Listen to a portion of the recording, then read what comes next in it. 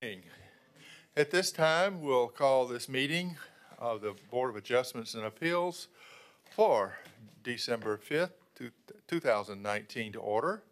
If you would please stand with me and we'll pledge allegiance to the flag. I pledge allegiance to the flag of the United States of America and to the republic for which it stands, one nation, under God, indivisible, with liberty and justice for all. Thank you. May we have roll call, please? Chairman Taylor? Here. Vice Chairman Shahaya? Here. Member Johnson? Here. Alternate Member Mandernack, sorry. Okay, that's the four for the moment. And Counselor, when did you want to do your part? Now would be fine. Now would be fit. That's good. I'd like to invite our newest member to join me at the podium. Mr. Richard Wheelis will be sworn in at this time.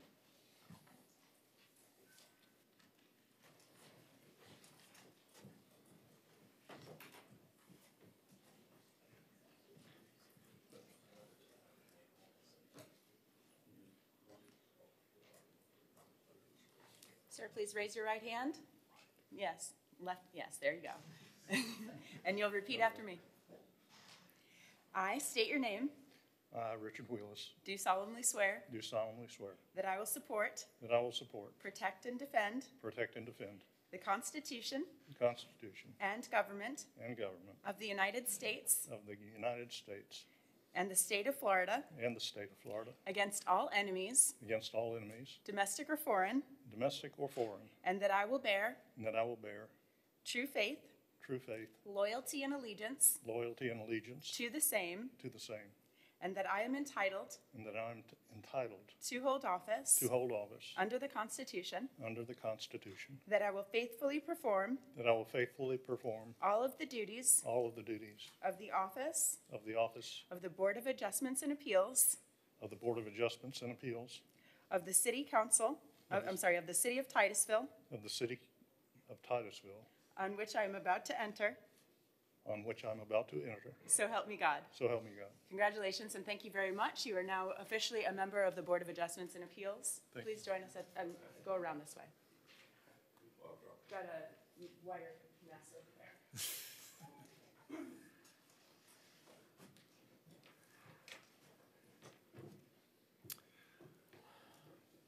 Well, welcome, Richard. Glad to have you here. Glad to be here. The Secretary will show that Mr. Wheelis is now up on board with us, please. Thank you. All right. Next item up is approval for the minutes of our October 23rd, 2019 meeting. Are there any corrections or questions anyone had that looked those over from the board? All right, seeing none, may I have a motion, please? I'll make a motion to approve the minutes. I'll second. Well, we have a motion and a second. All those in favor, please say aye. Aye. Any opposed? Very good. All right, it's time for a little speech. And since we have such a big crowd, and I forgot myself, if you have one of these, and I know most everybody does, at least put it on vibrate at this time. It'd be greatly appreciated. We are being broadcast live over the airwaves. Thank you. All right. Any person who anticipates speaking on any public hearing item must fill out an oath card to be heard on that agenda item and sign the oath contained thereon. These cards are located on a table near the entrance to the council chamber or may be obtained from the recording secretary. This meeting will be conducted in accordance with the procedures adopted in Resolution Number 24-1997. Those speaking in favor of a request will be heard first, those opposed will be heard second, and those who wish to make a public comment on the item will speak third. The applicant may make a brief rebuttal if necessary. A representative for either side, for or against, may cross-examine a witness. Anyone who speaks is considered a witness. If you have photographs, sketches, or documents that you desire for the commission to consider, they must be submitted into evidence and will be retained by the city. They would be submitted to our recording secretary. For those that came in late, if you do plan on speaking tonight, you do need to fill out a form over here before this agenda item comes up for that item. It'll be called on. All right. Staff, have the items coming up on the agenda tonight been properly advertised? Yes. Very good. Have any members of this board visited, spoken to, or had members of the public relate to them about any of the items coming before us tonight? No. All right, seeing no all up and down on that. Good. All right, we have no consent, no old, and we'll go directly to the new business.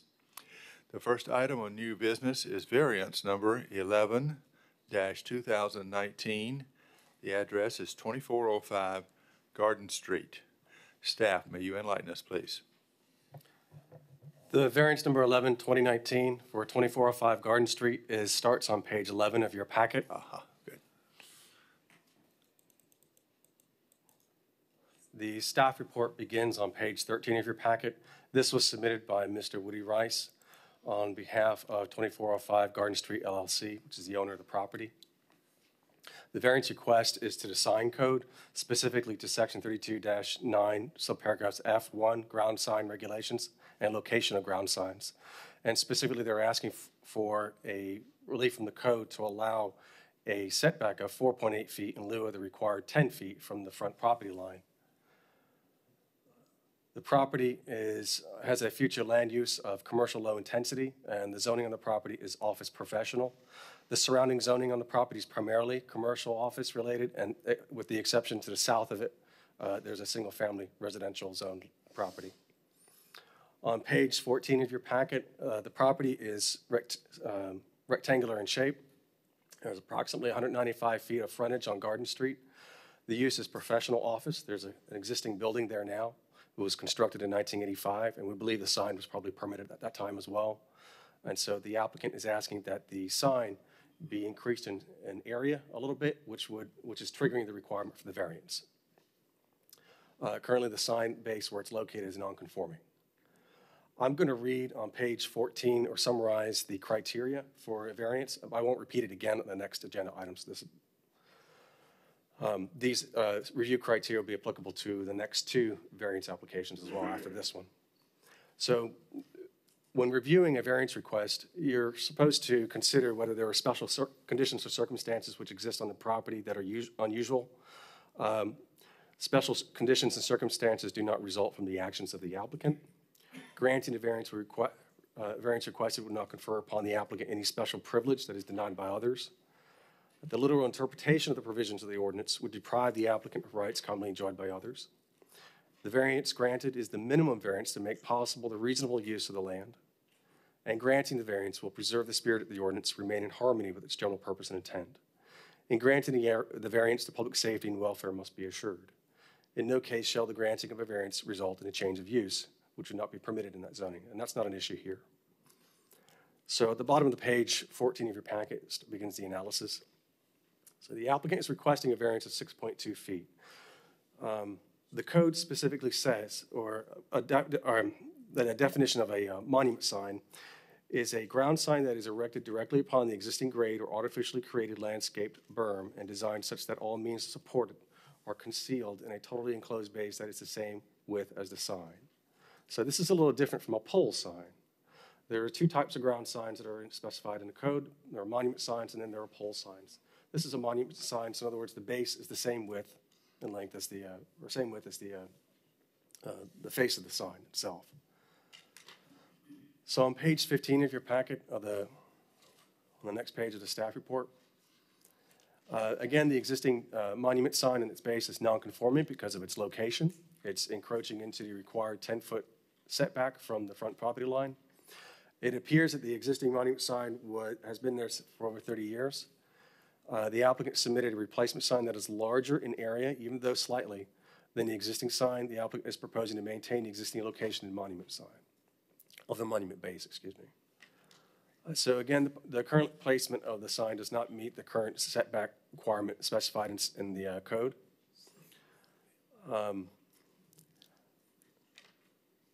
Let me just read here. A nonconforming sign may be continued subject to the following provisions. One, that a nonconforming sign should not be modified in such a way that would increase the nonconformity of the sign. So that's the issue here. There are some images that were provided by the applicant, which I'll point to, that show how the face will increase a little bit. On the next paragraph here, the location of the monument base was not the result of the actions by the applicant. However, increasing the sign area causes the replacement sign to be required to meet the current sign regulations. A variance is required to allow a larger sign area on the existing monument base to be located in a 10-foot setback. Relocating the monument sign might require the elimination of parking spaces. We believe that the board could consider the variance with the recommendation that the frame of the sign should be conditioned to contain decorative masonry accents or other architectural elements proposed by staff and/or the applicant. We provided to you a couple of examples that we would think it might be appropriate to help soften the impact of a larger sign inside that setback along the corridor. The nexus of this condition is this request would be that the applicant is taking a smaller sign with a less of an aesthetic impact on the corridor and making a larger sign with a more prominent aesthetic impact on the corridor. This can be further justified based on the commercial low-intensity land use designation of the city's comprehensive plan, which includes policies on the visual impact of commercial development on surrounding areas. So we identified specific sections of the city's future land use element of the comprehensive plan, policies specifically that relate to visual impact on commercial corridors. So with the next page, on page 16, I'll just summarize the recommendation here. The staff recommends approval of the variance with the decorative enhancements. The existing monument sign area face can be replaced without a variance due to its nonconforming status. Increasing the sign area would appear to be a circumstance resulting from the action of the applicant. However, imposing a literal interpretation of the code to require the monument sign to be relocated could eliminate a parking space and cause the site to become nonconforming. If the board is inclined to approve the variance, then the sign should be conditioned to contain decorative masonry accents or other architectural elements proposed by us or by the applicant. This enhancement will help meet the intent of the visual impact policy statements inside the comprehensive plan. So with that, I'm going to skip to illustrations that were provided to us by the applicant.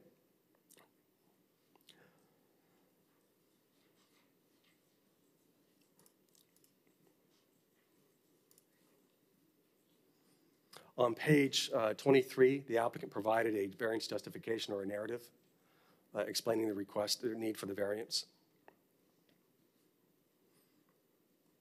On page 36 of your packet, you'll see an illustration of the proposed replacement sign.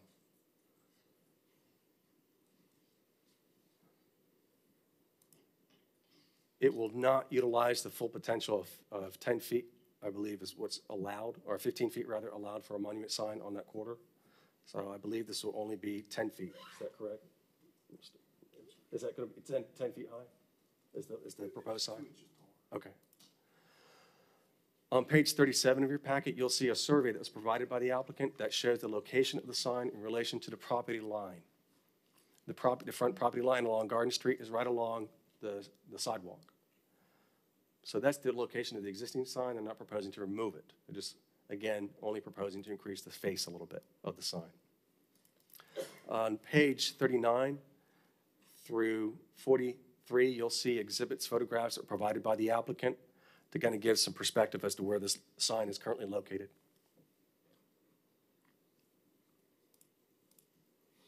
I did include the sign code sections that are relevant to this. On page 47, you will see the sign code regulation.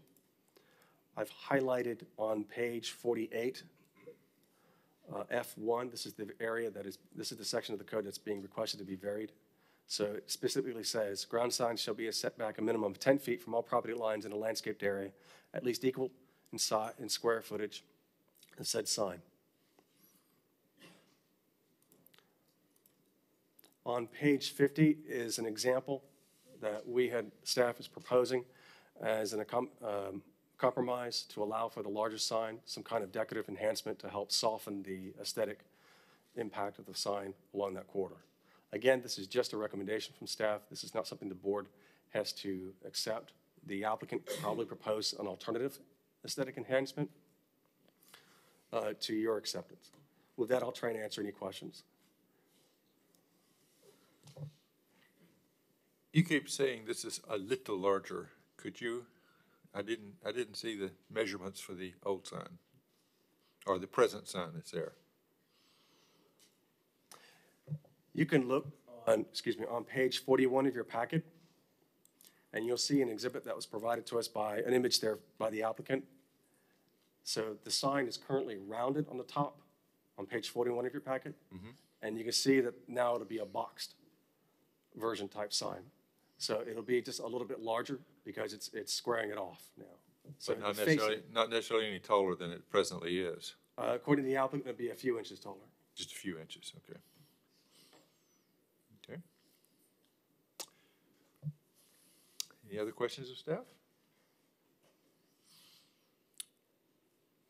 Okay, seeing none, we'll open up the public hearing at this time. And may I have the first card, please? Linwood Rice. Very well, Mr. Rice, welcome, and would you please state your name and address for the record, sir? Woody Rice, 505 Indian River Avenue. And first of all, Mr. Green couldn't make it here tonight. He is on a business trip in Miami, and but he did want me to make sure that I asked in his behalf for your approval. The sign that's there has been there for basically 30 years, been through hurricanes, it's been through an awful lot. Structurally, it's very sound.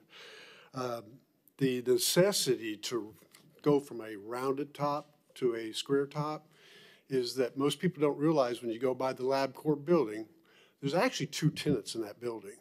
Mr. Green, okay, which is the JGLC, John Green Logistics Company, okay, but you don't know that. There's no signage for the public to even identify who's in that other suite. So we felt the best way to try to do that is to have space for both. If you keep it rounded, okay, all right, the LabCorp fits fine, but then it shrinks because it's rounded. It shrinks the name where you almost couldn't identify it from the road anyways if it was up there. So we thought, increase the sign to the minimum amount that you needed, and that was to square off the edges and go 2 inches taller, and that would provide adequate room for both of the suites to be properly identified from the road. If you look at some of the pictures that were in there, there was two restrictions on this site that were very important to consider. One was parking, because we don't have a parking space to give, okay, or we'd be in violation there. The other is, when this thing was established back in 1985, nice big oak trees were planted.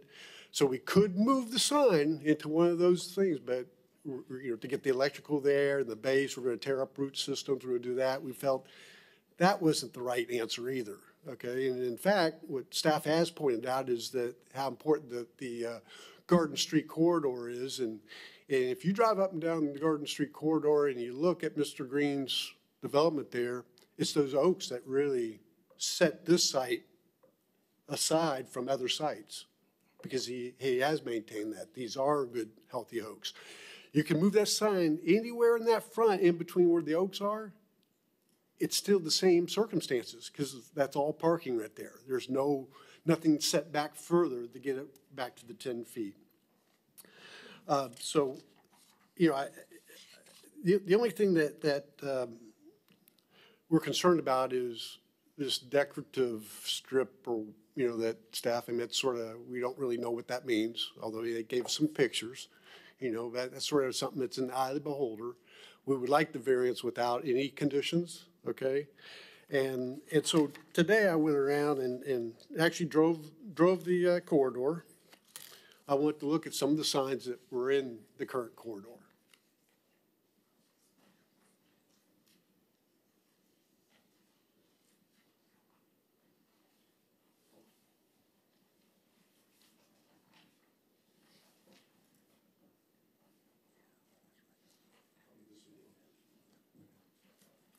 And if you look, you look at what most of these signs look like, and they sort of look like what we're proposing. Okay, I don't know that I would call anything on these things really decorative. In fact, the most current new sign, because I thought, well, let's look at the newest sign on Garden Street that we have and see how decorative that is. Well, that would be Cumberland Farms. And to me, that's not that decorative either. It's not much different than what we're proposing. So we would like for the board just to consider this and move forward with the variance at the minimum amount to be able to advertise 2 units and 1 suite, protect the trees, protect the parking, and keep this building. It's a nice-looking building. It's one of the nicer-looking buildings on Garden Street. There's no outdoor display of any type, so it's a very clean site, good-looking building, and this is just going to properly advertise both suites from the road. That's clear. The sign's been there for 30-plus years. The foundation is staying. We're not moving the chain. We're just changing the top. That's all we're doing. So I'd be happy to answer any questions that you all may have, but we would appreciate your support tonight.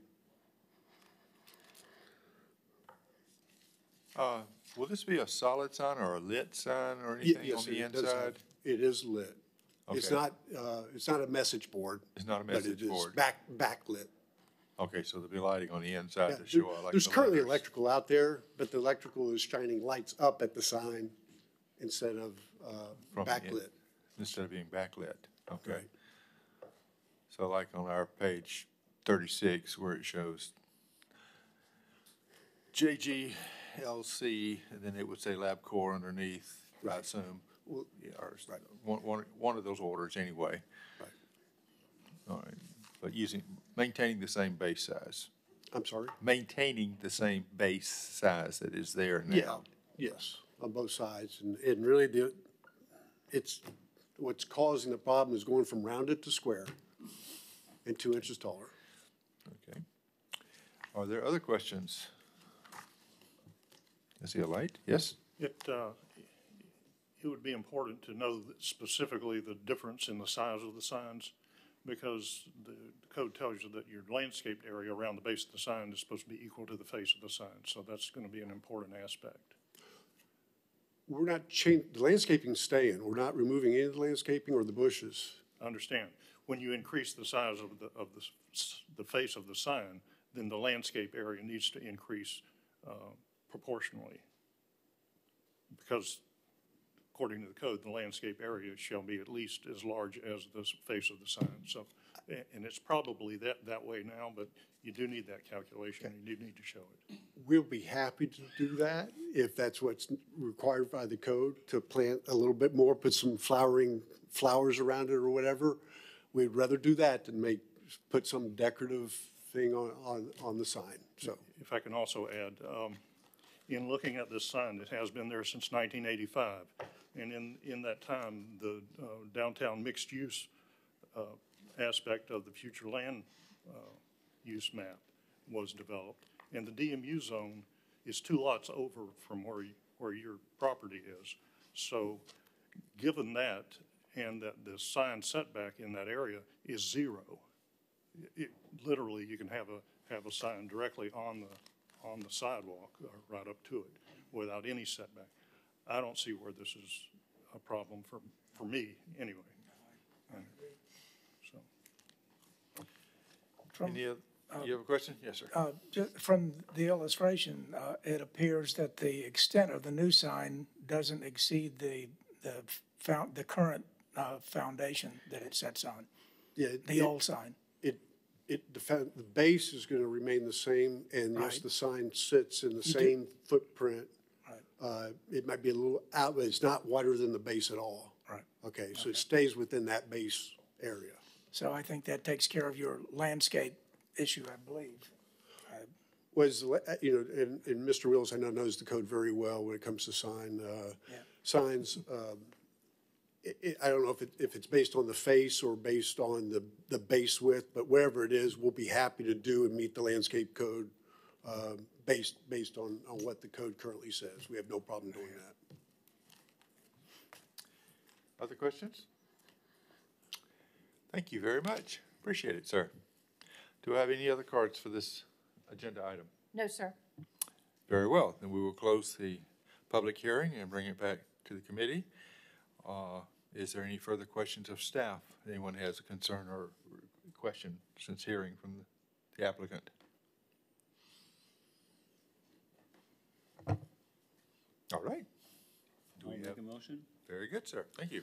I'll make a motion to approve the variance number 11-2019 as requested. We have a motion. Do I have a second? I'll second.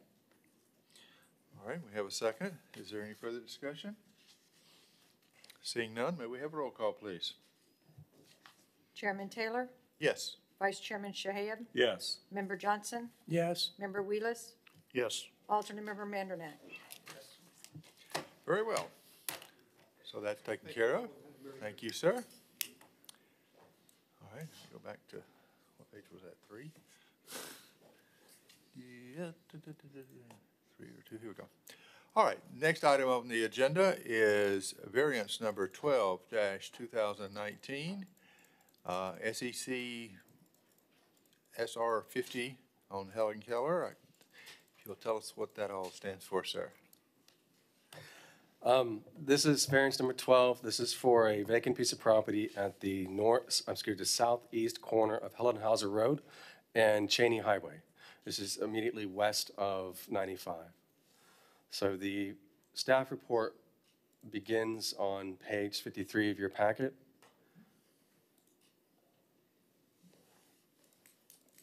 Kimley Horn is the the company that submitted the application on behalf of HDG Hotels of Titusville, LLC. The variances requested, or there are 2 requests here. The first is to section 30-332 of the code, required landscape yard, to allow a reduced landscape yard. And in fact, they're actually asking for a 0 landscape yard there. And also to section 30-335, description of landscape yards, to allow no landscaping. So approval of the first variance would probably make the second variance moot. But if you approve the first variance with even just a few feet left, then they probably still need to deal with the second variance, which is allowing for landscaping in there or not. I hope you, so we can discuss that later when you get to that point. The property has a commercial high-intensity future land use. The property is zoned tourist. The surrounding zoning on the property is primarily also tourist, with the exception of a regional commercial zoning on the north side immediately across the street on 50th Street, Cheney Highway. The property has about 190 feet of frontage on Hellenhauser Road. The property is vacant commercial, according to the property appraiser. I've already summarized the criteria for you to consider when you consider each of these variance requests. So I'll go ahead and jump into the analysis on the bottom of page 54. So currently we have a site plan that's in review for a new restaurant. The property is at this location, and I believe this is an out parcel of a larger development there. On page 55 of your packet, I'll begin there on the staff report. The parcel appears to have been created out of a larger tract of land that includes the Quality Inn Hotel, which is located at 3655 Cheney Highway. The staff was unable to locate a cross-access agreement for the shared driveway, which happens to be located on the south part of this vacant piece of property where this landscape yard is supposed to be. This is going to be rectified during the site development review process. On section 30-332 of the code specifies the types of landscape yards, whether they should be 10 feet wide or 20 feet deep. And then section 30-335 of the code specifies the type and amount of vegetation that's required in those landscape yards. The proposed restaurant is required to have a 10-foot landscape yard at the south property line. The applicant is requesting a variance to that and also requesting variance to having no landscaping in that area. The landscape plan submitted with the variance application proposes to relocate the required landscaping that otherwise would be required in that south area to another area of the property, primarily adjacent to State Road 50, due to the location of the shared access driveway, which currently exists in the south portion of this property for others to access the hotel. There appears to be a special circumstance that is not the result of the actions of the applicant. The relocation of the required vegetation also appears to meet the intent and spirit of the code. So based on that, staff recommends approval of the variances on the condition that the equivalent number of required landscaping that otherwise would be required in that south landscape yard be relocated to another area of the site. The variance is the minimum which makes reasonable use of the property. Special conditions on the property are not the result of the actions of the applicant, and relocating the landscaping to another area of the property meets the intent and spirit of the ordinance. With that, I'm going to point out the exhibits. On page 65 of your packet, you will see the survey of the property. You can see the boundaries of this property are immediately adjacent to existing parking spaces, which are associated with the neighboring hotel. On page 66, you'll see the proposed restaurant. It is a fast food restaurant with a drive-through. And there is an existing driveway on the south end of the property there.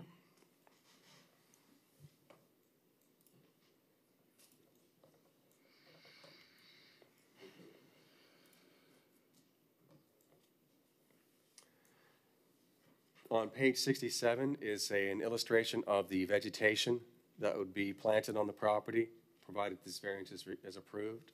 The applicant today did send to me another exhibit similar to this. I have not verified whether it is different from this particular image you see here.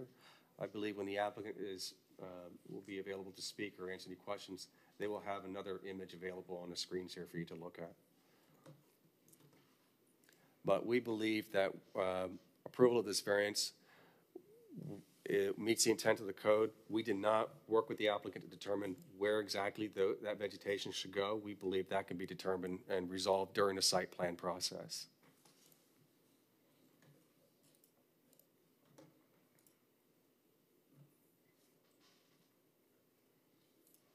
On page 75 of your packet, you'll see the aerial.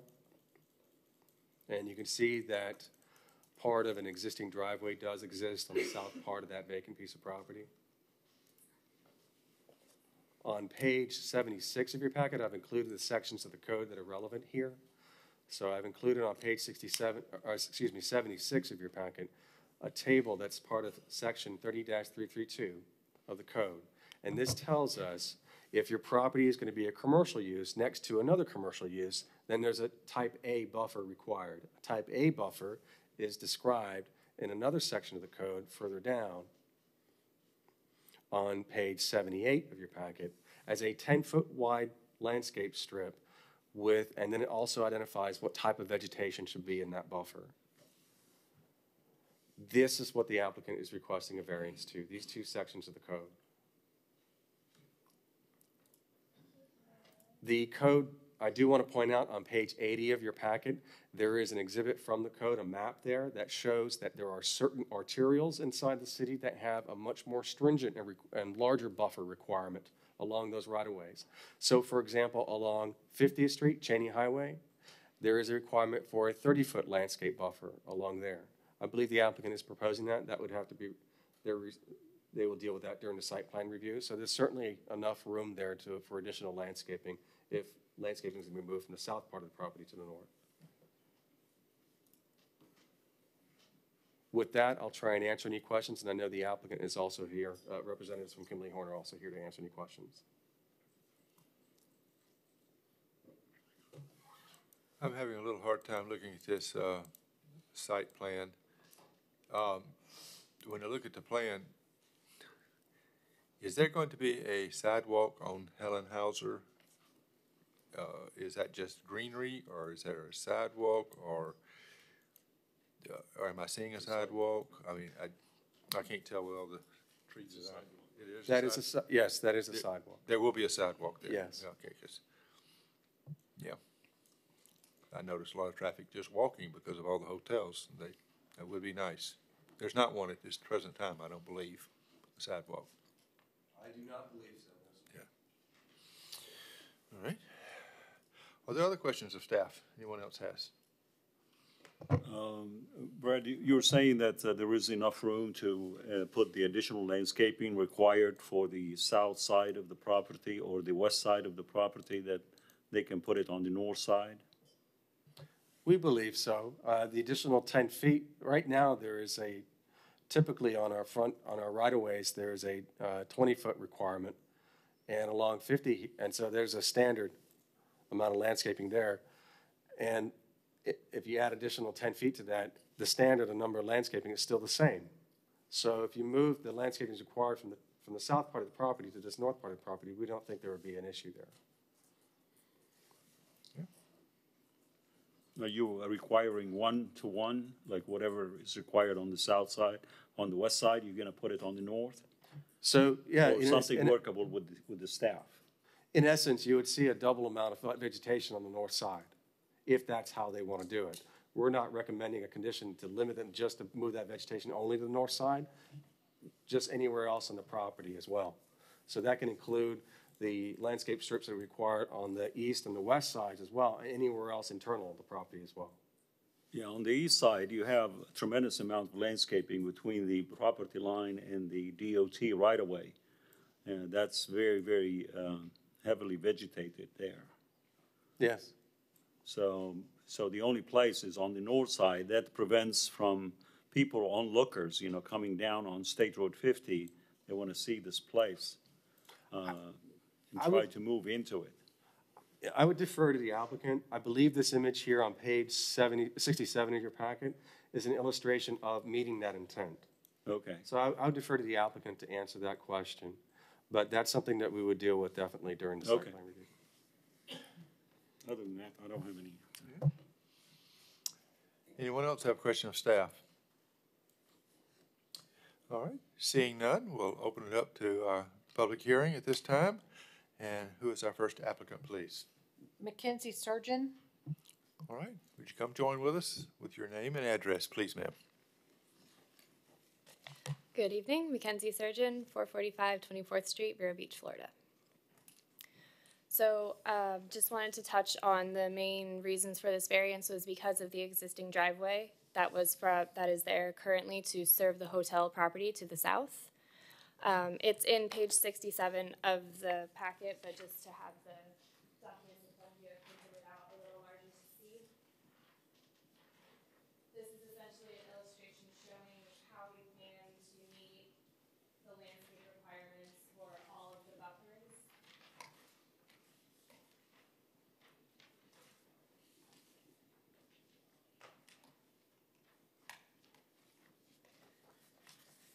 So the yellow color depicts the trees and the shrubs that are supposed to be along the southern property line that we cannot locate there due to the drive aisle that encroaches into the property. We do have 3 trees and all of the required shrubs located on the southern property line next to the dumpster. And then the remaining 4 trees are up in the north where we have a larger landscaped area. We do not want to comply with the southern buffer because that would remove the existing access to the hotel. Their driveway would be difficult to shift to the south because their property has a lift station immediately south of the road. Plus keeping the driveway here would allow them to maintain their access as it currently is and has been. This variance application requests no reduction in landscape trees or shrubs. All of the trees and understory trees are still being met elsewhere on the site. If there are any questions, I will take them now. Thank you.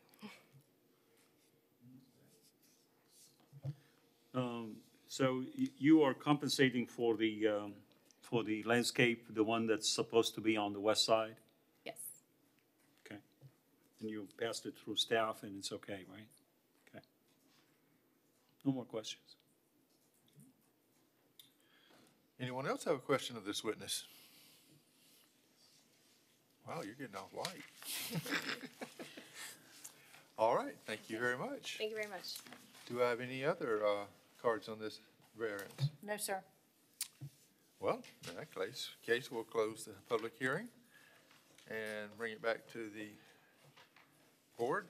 Are there any further questions of staff anyone has? Oh, wow. Make a motion? I'd be glad to have one. I'll make a motion to approve variance number 12-2019 with the staff recommendation. All right, I have a motion. Do I have a second? Yeah, I'll second. Okay. All right, may we have roll call, please? Member Wheelis, Yes. Member Johnson, Yes. alternate member Mandernack. Yes. Chairman Taylor, Yes. Vice Chairman Shahab. Yes. Okay. So that is approved. Congratulations. I know some people are looking forward to the restaurant that's coming, which wasn't named tonight, but I've heard rumors, so. All right.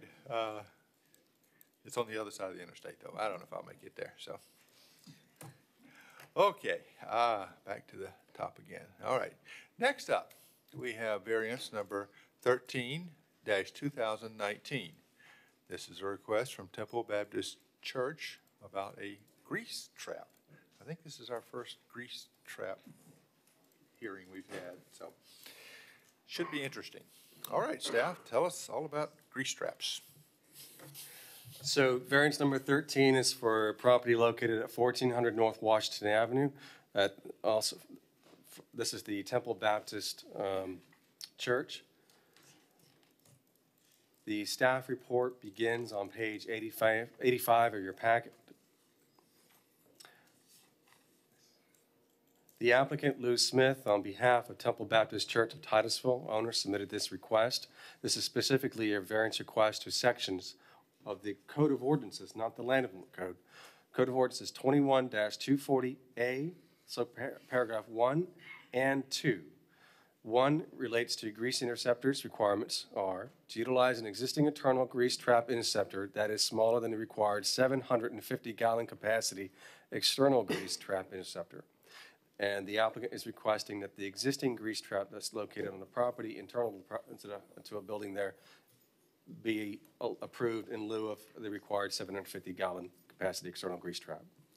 The second variance is to the requirement that the grease trap be external. The location of the property, again, is at 1400 North Washington Avenue. The future land use, according to the future land use element of the comprehensive plan, is public, semi-public. The zoning is general use. The surrounding zoning on the property is mixed Titusville and county zoning. To the north, there is Brevard County multifamily and agricultural type zonings. To the south, there is the city's hospital medical zoning. To the east, there's the city's commercial and light industrial services and warehousing M1 zoning, which is across the street from US 1. And then immediately to the west, there's Brevard County's agricultural zoning district. The lot characteristics of the property is approximately 18 plus acres with 900 plus feet of linear frontage on North Washington Avenue. The use of the property is a church with ancillary school that occupies the property. Again, I will not go over the variance criteria that you'll consider with each variance request. The analysis begins on page 87. So at this point, I'm going to turn it over to the Ashley Smith and to Yvette, with Water Resources. I've written a slightly shorter and more brief summary than the full analysis that's in your report. A brief history is that a site development application was submitted for the purposes of connecting the church to the city's sewer system. During the review, the applicant requested relief from the grease interceptor requirement. Staff determined that a variance was required. The analysis done by staff has two parts. The first analyzes the variance required for consistency with code. The second part discusses the impacts to public health and the environment, which are the basis for the city code.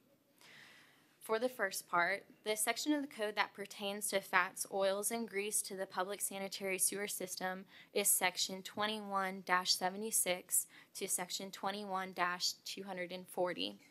In your report is a digest of the code and our standard detail. Under section 21-76, the applicant's facility falls into two defined categories for food service establishments. Those two categories are church kitchens and schools. Based on that, the code applies directly to the applicant's land use.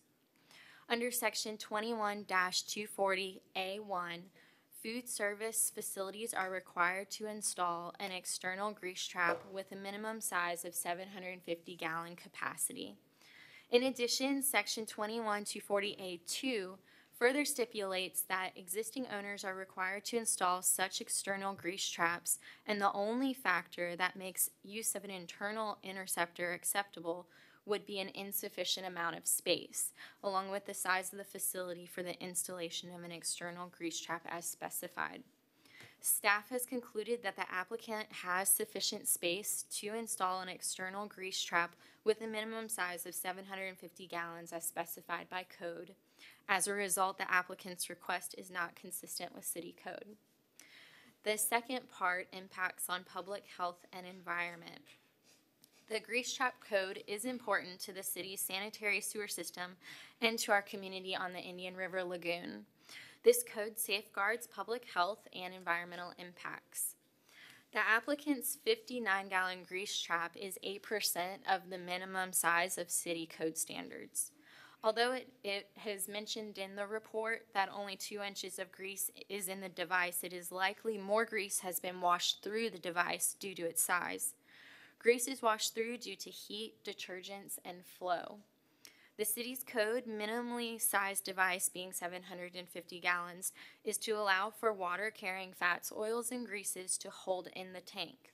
The tank allows the greases to cool, thus allowing them to be more solid and settle to the bottom. It also allows for higher volumes of water to collect as the device is bigger, which prevents greases from being washed through due to flows and detergents in the water.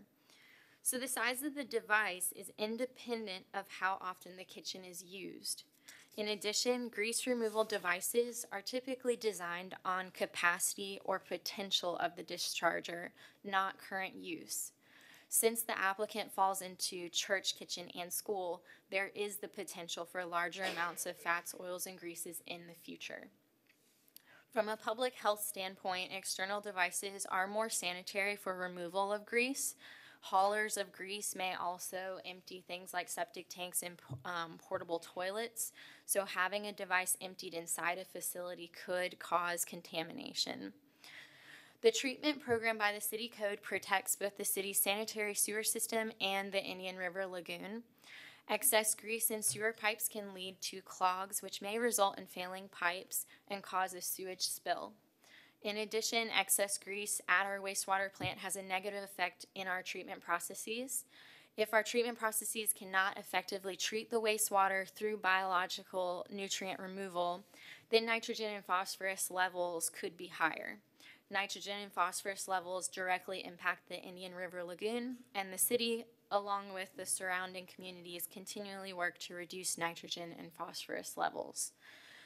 Grease is also the main cause of odor issues at reclamation facilities, so the code works to reduce those odors experienced at our facilities. Lastly, the city-required grease interceptor does provide a benefit to applicants. Once installed, the applicant has the flexibility to increase their food service without the need for a larger device. We have seen this provide a real estate value to other properties. By enforcing this code to each case, we are collectively benefiting the city sewer system infrastructure, treatment system, and the Indian River Lagoon. And after that, I will read the recommendation from staff. The recommendation from staff is to deny the requested variances and require the applicant route all food service area plumbing fixture drains to an exterior grease interceptor with a minimum capacity of 750 gallons, meeting the City Water Resources Department specifications in accordance with City Code, Section 21-240. All interior plumbing work shall comply with Florida Building Code, and bathroom waste must be excluded from the grease device. There are no special circumstances which exist that are peculiar to the land, structure, or building involved, and which are not applicable to other land, structures, or building in the same zoning. Granting the variance will confer upon the applicant a special privilege that is denied by the ordinance to other lands, buildings, or structures in the same zoning district. The literal interpretation of the provisions of the ordinance would not deprive the applicant of rights commonly enjoyed by other properties in the same zoning district under the terms of the ordinance. The granting of the variance will not preserve the spirit of the ordinance and remain in harmony with its general purpose and intent. Thank you. I do want to take over from there. I just want to point out to you a few exhibits in your packet. And to also just to inform you that this all started with a request for connection to the city's sewer system. And so that's what triggered this. And they have actually the applicant submitted to us a site plan that's under review right now. And that's what triggered this need for a variance, this request from them. So the exhibits that I want to point out to you is on page 105 of your packet. This is something that was pulled directly from the site plan application. And it shows an exhibit from the site plan that illustrates how they will connect to the city's sewer. And then you'll also see the location, which may be a little hard for you to see actually, on the west part, just west of the building number 3. There is a label there that indicates that there will be a 750-gallon grease interceptor. And this is what the applicant is requesting a waiver from. Is that correct? Yes. Okay. We did include the section of the code that Ashley alluded to on page 108 of your packet. You'll see, beginning on 108 of your packet, you'll see a definition there for food service establishments highlighted there on page 109 of your packet. And I don't know, we want to read that for the record, or? Okay, go ahead.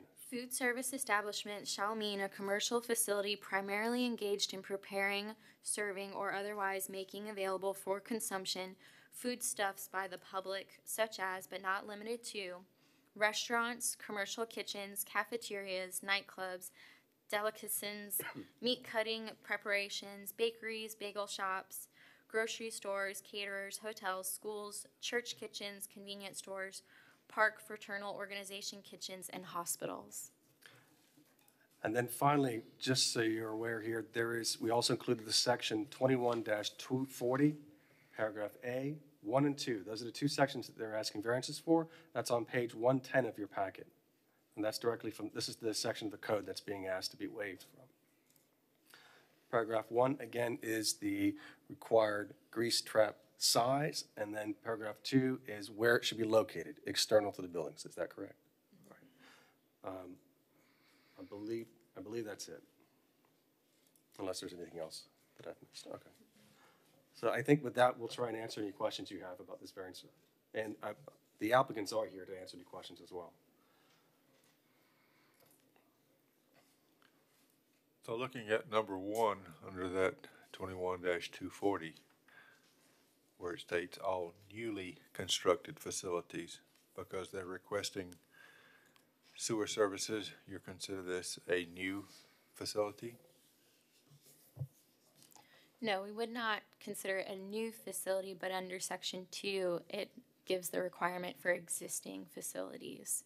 Section 1 is just to indicate the city's minimum size, although it references new facilities in that Section 2. Okay.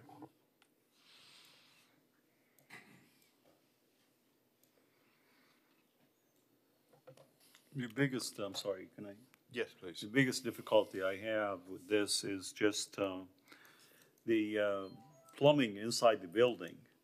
You know, is it directly from the kitchen out, or the whole plumbing, including all the sanitary inside the building, go to one place and then go outside the building towards the septic field, basically? That's where there probably, if there's one septic field or 2-3 septic fields that have to be abandoned. Do you know? The applicant would have to answer how many septic fields there are.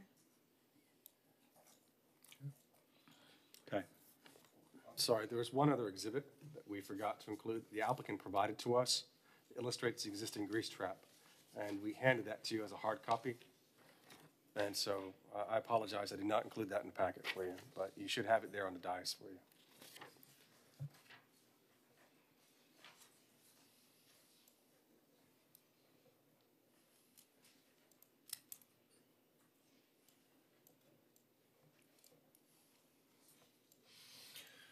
Any other questions of staff?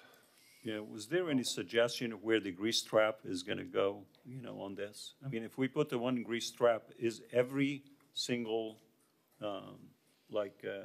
clean out outside has to go out into the grease, a new grease trap? Like there's 2, 3 places where the water, where the sanitary flows? Do you know? The location of the grease interceptor on the site plan was provided by their engineer. There could be flexibility of its location external of buildings, but we only would have the kitchen grease go to the grease interceptor. So I'm not 100% sure if that's right there by building 3 or if that's in a different building. So building 3 is the only grease trap that we are asking for? All we're asking is for a grease trap for their kitchen, The wherever kitchen that may only? be Okay. located. Just the kitchen? Okay.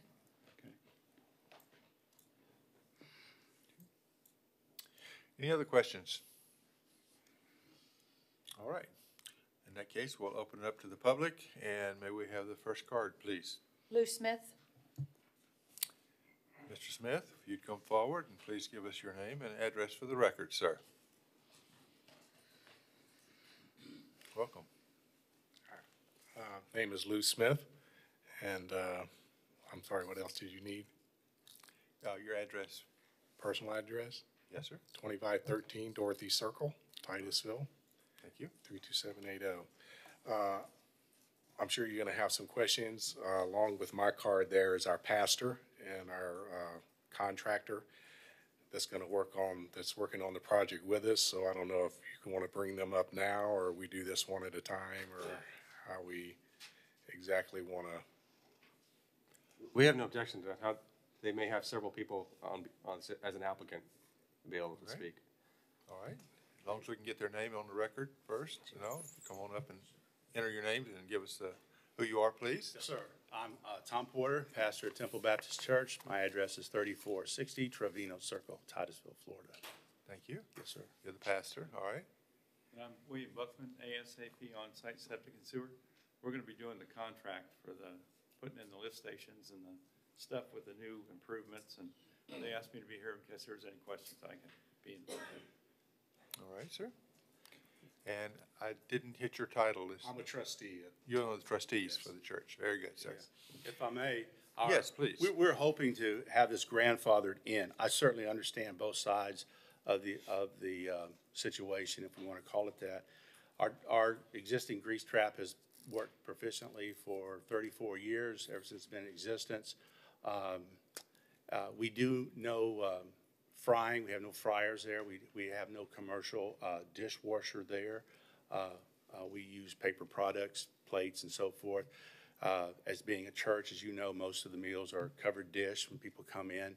KFC does all our frying for us. So it's very minimal. We do have 38 lunches we prepare for our prime timers. That's a citywide senior adult program that we do every Tuesday. And but we don't fry anything for them either. We stick to things like spaghetti and baked chicken and things like that. And what grease that generates is put in a canister and disposed of. It doesn't go into the grease trap. Our school students, they all bring their lunches. We don't prepare lunches for them. If they need to heat anything up, they would do that by microwave.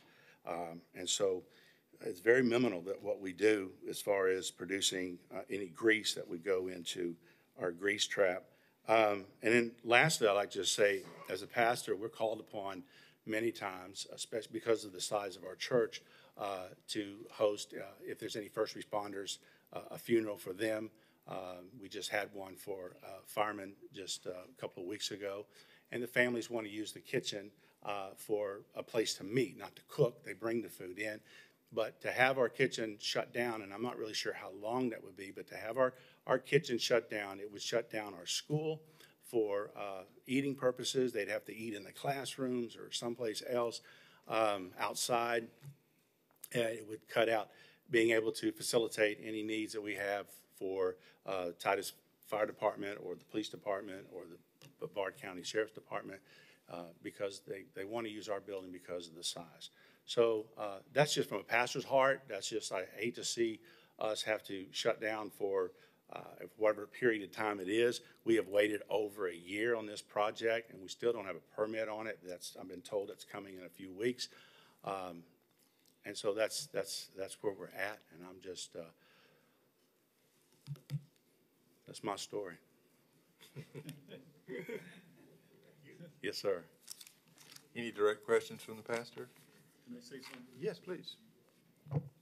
We work, with switching from septic system to public system all the time. And this is very, very, very, very good thing you're doing. Okay? Now, connecting to the public system, which Yes, is sir, I really got you. good. Yes, And sir. the grease trap is really, really important to have from a kitchen that it generates any grease. Because they have a tremendous amount of problem at the treatment plant. And that's the reason they bring it up. Now, you said you had a grease trap inside the building, That's right, it's in the floor. in the floor, Yes, sir. and it works just fine. Yeah. Yes, sir. I mean, it's a 59-gallon tank, and there's maybe, right now, over a 2-year period, probably 2 inches of grease in there because we just don't generate grease. But Yeah, is and I internal. think the staff has certain rules I think they go with, and that's why they like a bigger grease trap placed outside. That will dissipate some of the problems that they are facing at the treatment plant. But what you're doing is a great job. And sometimes too, I'm not sure if you're working with an architect. Are you working with the architect too on this? Are you making the grease trap any bigger inside the building? Are we making it any bigger inside the building? Inside the building, inside you have a smaller grease trap right now, right? Yes, sir. 59 You're not gallons. changing it now, right? No, sir. Okay. All right, that's it. I don't have any other questions. Yes, go ahead. First, the collective, the requirement to have an external means that will become the prime place to collect, and the interior one will no longer be used? Is that how that works? The interior one would be removed, so there would only be an external device. And it has to be removed? Could it just be cleaned and left in place? I mean, would that alleviate the problem of having to close up the facility if it's just What I'm referring to is abandoned? when they come in and do the construction, and for the external tank that's out there, they're gonna have to tear up the floor in order to run the lines to that external tank, is my understanding. Am I right on that, Bill? There's an Please come up to the mic, please, sir, to speak. It is an in-ground grease trap, and they do have in-ground grease traps, and they still put them in a lot of different places for different sizes, because you have some paper product, people that only use paper, some do dishes, and it all comes in different sizes. And I understand the rules in Titusville is that you have to have a 750-gallon grease trap in the ground, but this one it has been already put in years ago, 1985, maybe? 84. 84. And it was put in the ground in the kitchen, and all of the floor drains and the sinks and everything goes into the grease trap, and then it ties back into the sewer. So in order to put it outside, you got to come in and take the one out of the ground, take all these pipes, tie them back into a main pipe that'll go out the south end of the building around to where the grease trap location is going to go by the new lift station. And it's basically what it is. They're trying to, the big picture, they're trying to get to sewer. They're trying to get off of the septic systems. Yes, there are multiple septic systems on the site. Some of them, and then there's all kinds of reasons and different reasons for different things, and a lot of them are good, but they've kind of ended up in a little bit of a hardship, and they're trying to come up with something that could maybe get them a little, but I know you can't talk about that. Right. Let me be specific. We have 3 septic systems on our property, 3. The main one that is dead, and we're having to pump it out every other week, and that we've been doing that for over a year, and we've been spending that. So there's 3 septic systems on our property. Just want to make that clear. Okay. There's 3 buildings. Each building has its own septic system. Building one. Well, is- seeing how your building has such limited use, I mean, honestly, where I attend church, we have a commercial kitchen. And I'm sure we have one of those larger tanks, because I hear stories about it getting cleaned out. If you were in the future to ever have to want to upgrade your kitchen, would you understand that that means you have to go all the way up to the new code totally? Certainly. Yes, sir. We understand that. So if we were inclined to accept this, it would be a restriction that you stay under the same usage. Yes, sir. As you presently have, as a thought. But if you wanted to upgrade the kitchen, that's part of the upgrade. Yes. Just a thought, just throwing it around, asking your thoughts about what, if we were inclined to go that way. Other questions of these witnesses? Well, I don't see any light. Oh, there we go.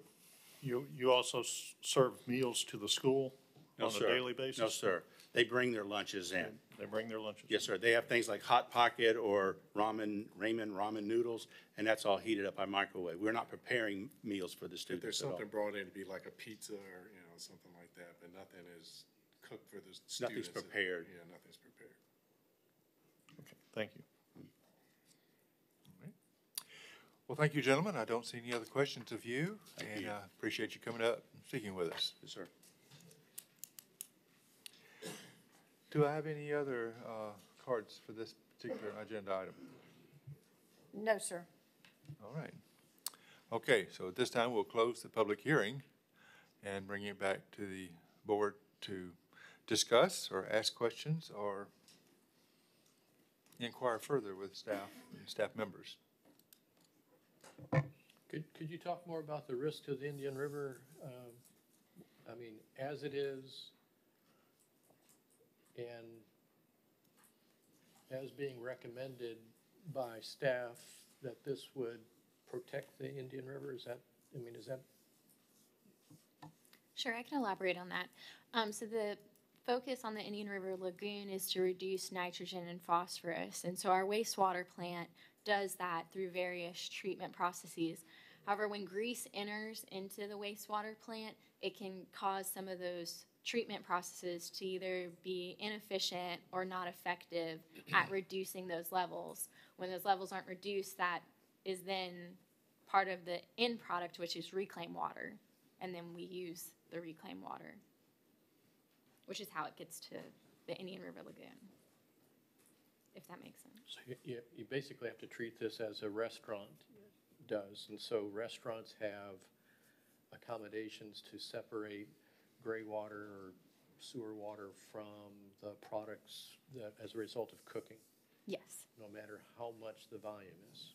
Yes. Anytime we have a restaurant or any kind of food preparation. This new restaurant that we just talked about would have a external grease trap. They have one on their site plan.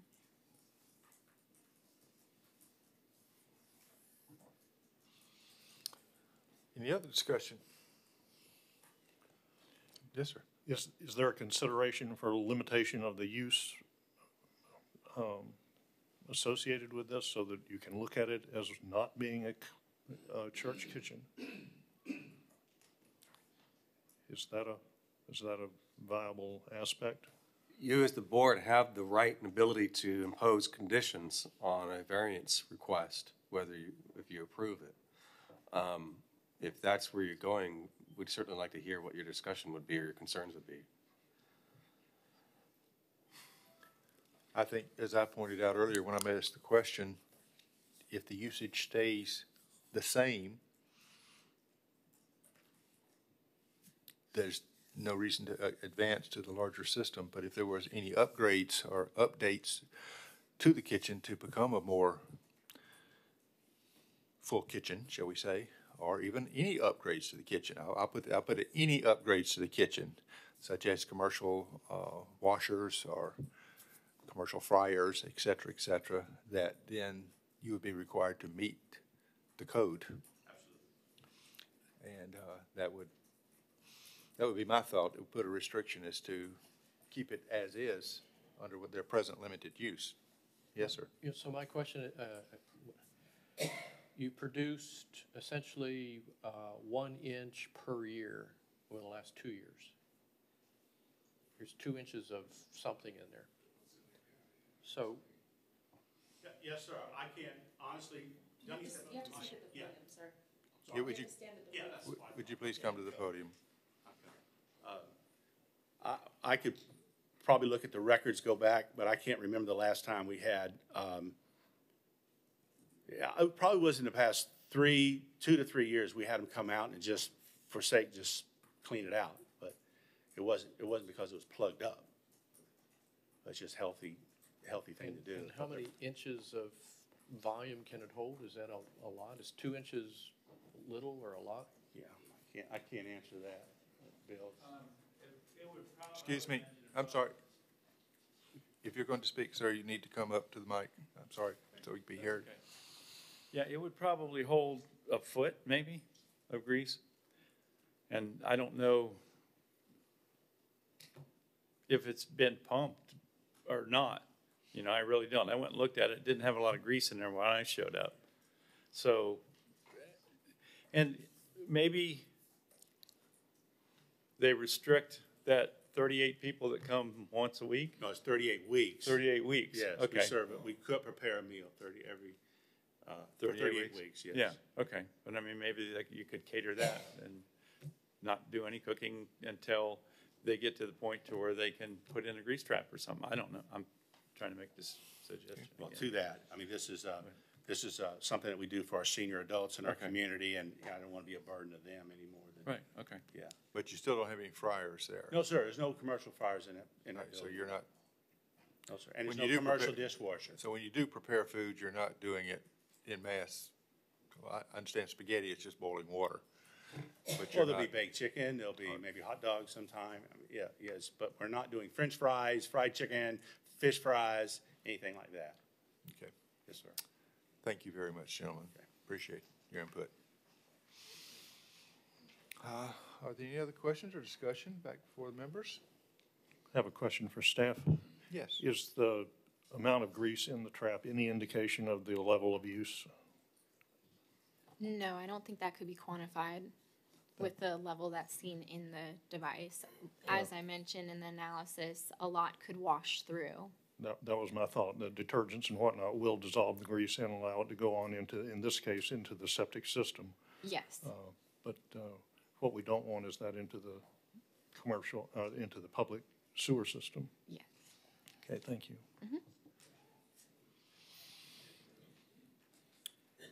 All right. Yeah, Further discussion? I'm sensitive to the Indian River and protecting it. And that weighs heavily on my mind about how we proceed about this. Just to clarify, this doesn't go to the Indian River. It goes to the St. John. Excuse me, if you could speak into the microphone. He did. So again, if you do nothing, somehow the concern is that the grease products will end up in the sewage treatment plant, which affects its ability to protect the Indian River. Yes, because it affects the phosphorus and nitrogen levels from being removed from the reclaim. When reclaim is applied to your lawn, rain and things like that will wash it to the storm system, which eventually can get to the Indian River Lagoon, and that's how phosphorus and nitrogen levels can get to the Indian River Lagoon. I understand that, but how does grease get into phosphorus? And I'm not making that connection. The grease is in the wastewater, which goes to the wastewater plant. The treatment processes at the wastewater plant remove phosphorus and nitrogen, but grease can make those processes ineffective or not as efficient at removing those levels. Right, but this produces so little that it's almost decimal places, probably. I'm sorry, I couldn't hear. If you could. I was just thinking that, I mean, if they produce an inch every year, and I'm not sure, but it sounds like it's not a lot. Can I say something? The level of the grease that's on top of an inadequate grease trap, which that's a very small grease trap. If if you use hot water and detergent, it will flush out. The grease accumulates at the top. It doesn't settle to the bottom. It accumulates at the top. And if you're using hot water and detergent, it's making everything very tiny, and it washes right by the system and would go into their drain field, which is, you know, is that the reason why their drain field is having a problem? We don't know. But do we want to take that risk of it upsetting the plant? Because yes, the nitrogen and phosphorus is very bad for the Indian River, but grease is terrible for the whole process of dealing with our biological waste at the wastewater treatment plant. It can make the plant shut down. I mean, it can do that. And we don't know how much grease is collected. If the grease trap that they have hasn't been emptied in a couple of years, it doesn't mean that it's not collecting grease. It means that they're not paying attention to their unit. Right, but the grease that's in it, the way it's configured, goes to a field. Right now, it's going to a drain field. To a drain field that ends up in the drain field, but in the modifications that you're doing, it's going to be reconfigured so the existing grease trap will empty into the sewer system. Is that? Not the existing one. The new one would empty into the sewage system. The existing, if the board elected for their existing to be used, it would go to their proposed lift stations, which would go into the sewer system. If a new one is installed, that would also go to the lift stations, which goes to the sewer system. So in either case. If I could just ask Yvette to introduce herself and her title and your number of years of experience in this industry as you're a new member of staff. I don't know that the board properly had your title heard at the beginning of this item. My name is Yvette Fliss. I'm the pretreatment coordinator for the city of Titusville. I am new with the city, but I have over 10 years of experience doing this at other cities in Brevard County. From what you just said, are you saying that in either case, unmodified, but the final plan is if it's left as it is, it will connect to the sewer system. The new external will also connect to the sewer system? In either scenario, the interceptor, if the existing or the new, would have to connect to the sewer system. So how does either of these prevent some harm of not maintaining or cleaning, prevent it from harming the Indian River? The City of Titusville standard is a much larger device, which allows water to collect in the device, allowing that grease to settle to the bottom, where it can then be taken out of the tank. Their current device is so small, there's a high chance that it's passing through the device and not settling to the bottom.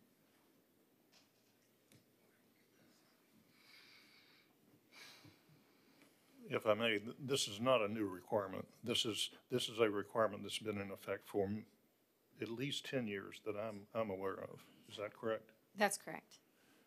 And we've seen any number of small mom and pop type restaurants have to go through this same process. And while it is cumbersome and it is expensive and it is not a fun thing to happen, it is something that is necessary. Just one observation. The city codes in this regard, I'm certain were modeled as best practice from industry. In other words, this wasn't something, just as a point of clarification, that the city just didn't decide on 750 gallons. These things are industry practice. Yes, and this is similar to other cities. Yeah.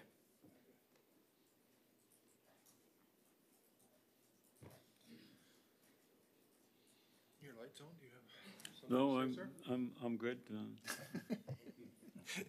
turn your light off. Okay. Well, we're back before us then. The applicant does have an opportunity for rebuttal if he'd like to add something else. It looks like he does. Very good, sir. Please come to the mic, please. Just for clarification, the septic tank that is no longer functioning properly is not connected to our kitchen. That's to our sanctuary, the first building. So the septic tank system in building 3 with the grease trap is functioning well. Second of all, I may have misspoke. It was brought to my attention. That's 38 Tuesdays in a year. So that's 38 days total that we prepare a meal for our senior adults. That's one Tuesday for 38 weeks. Okay, not 38 weeks we do that. Just, yeah, and I may have said it that way, and I was brought to my attention, so. All right. Thank you. Thank you, sir. Before you go, can I ask you a question? Yes, sir.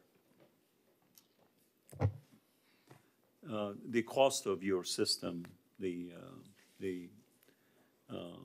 lift stations that you're putting in and the connection to the city, could you give us an approximate figure? Like, Yes, sir. I can do that. I was told that that was not to be spoken about. Is the cost of it's the not? project. Okay. All right. So I'm trying to honor that. No But problem. there's a reason we're here. Okay. Thank you. Yes, sir. Thank you. All right. Well, we've heard discussion. We've heard from the applicants. We've heard from staff. So does anyone wish to make a comment further or make a motion, please? I will turn my light off.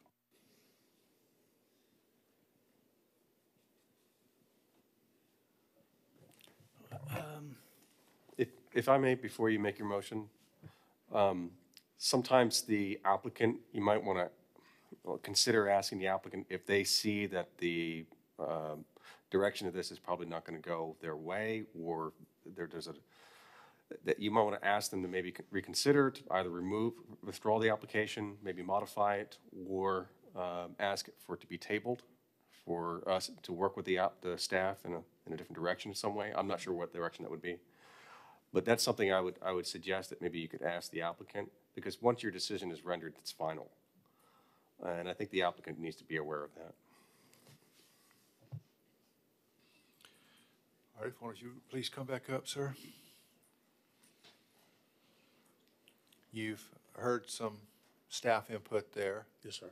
About either having decision tonight, one way or the other, or asking for a continuance to be tabled so that you can work with staff a lot further to see if there's some other workarounds or some other possibilities.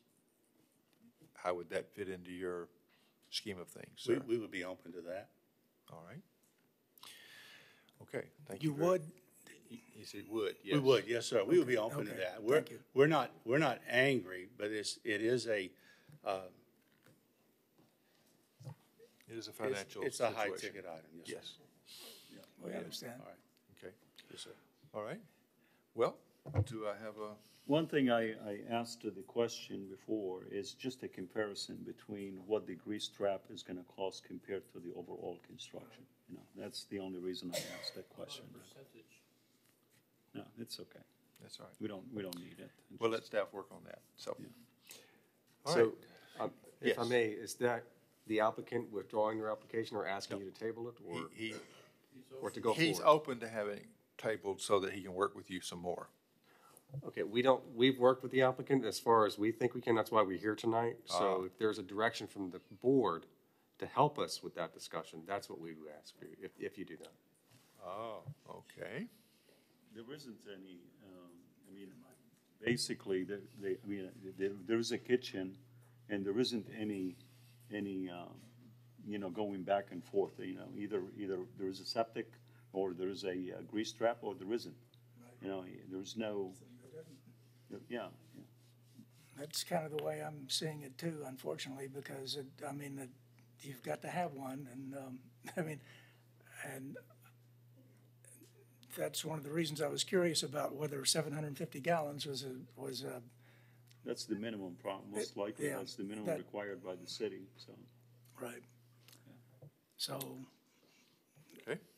If I may, what I mean, what is to clarify, if it comes back, if they're going to withdraw it or table it with direction for you to work with staff further, just so you know, there's no we don't have any further flexibility with it. Our minimum standard is what we have, and that's why we're here tonight. Okay.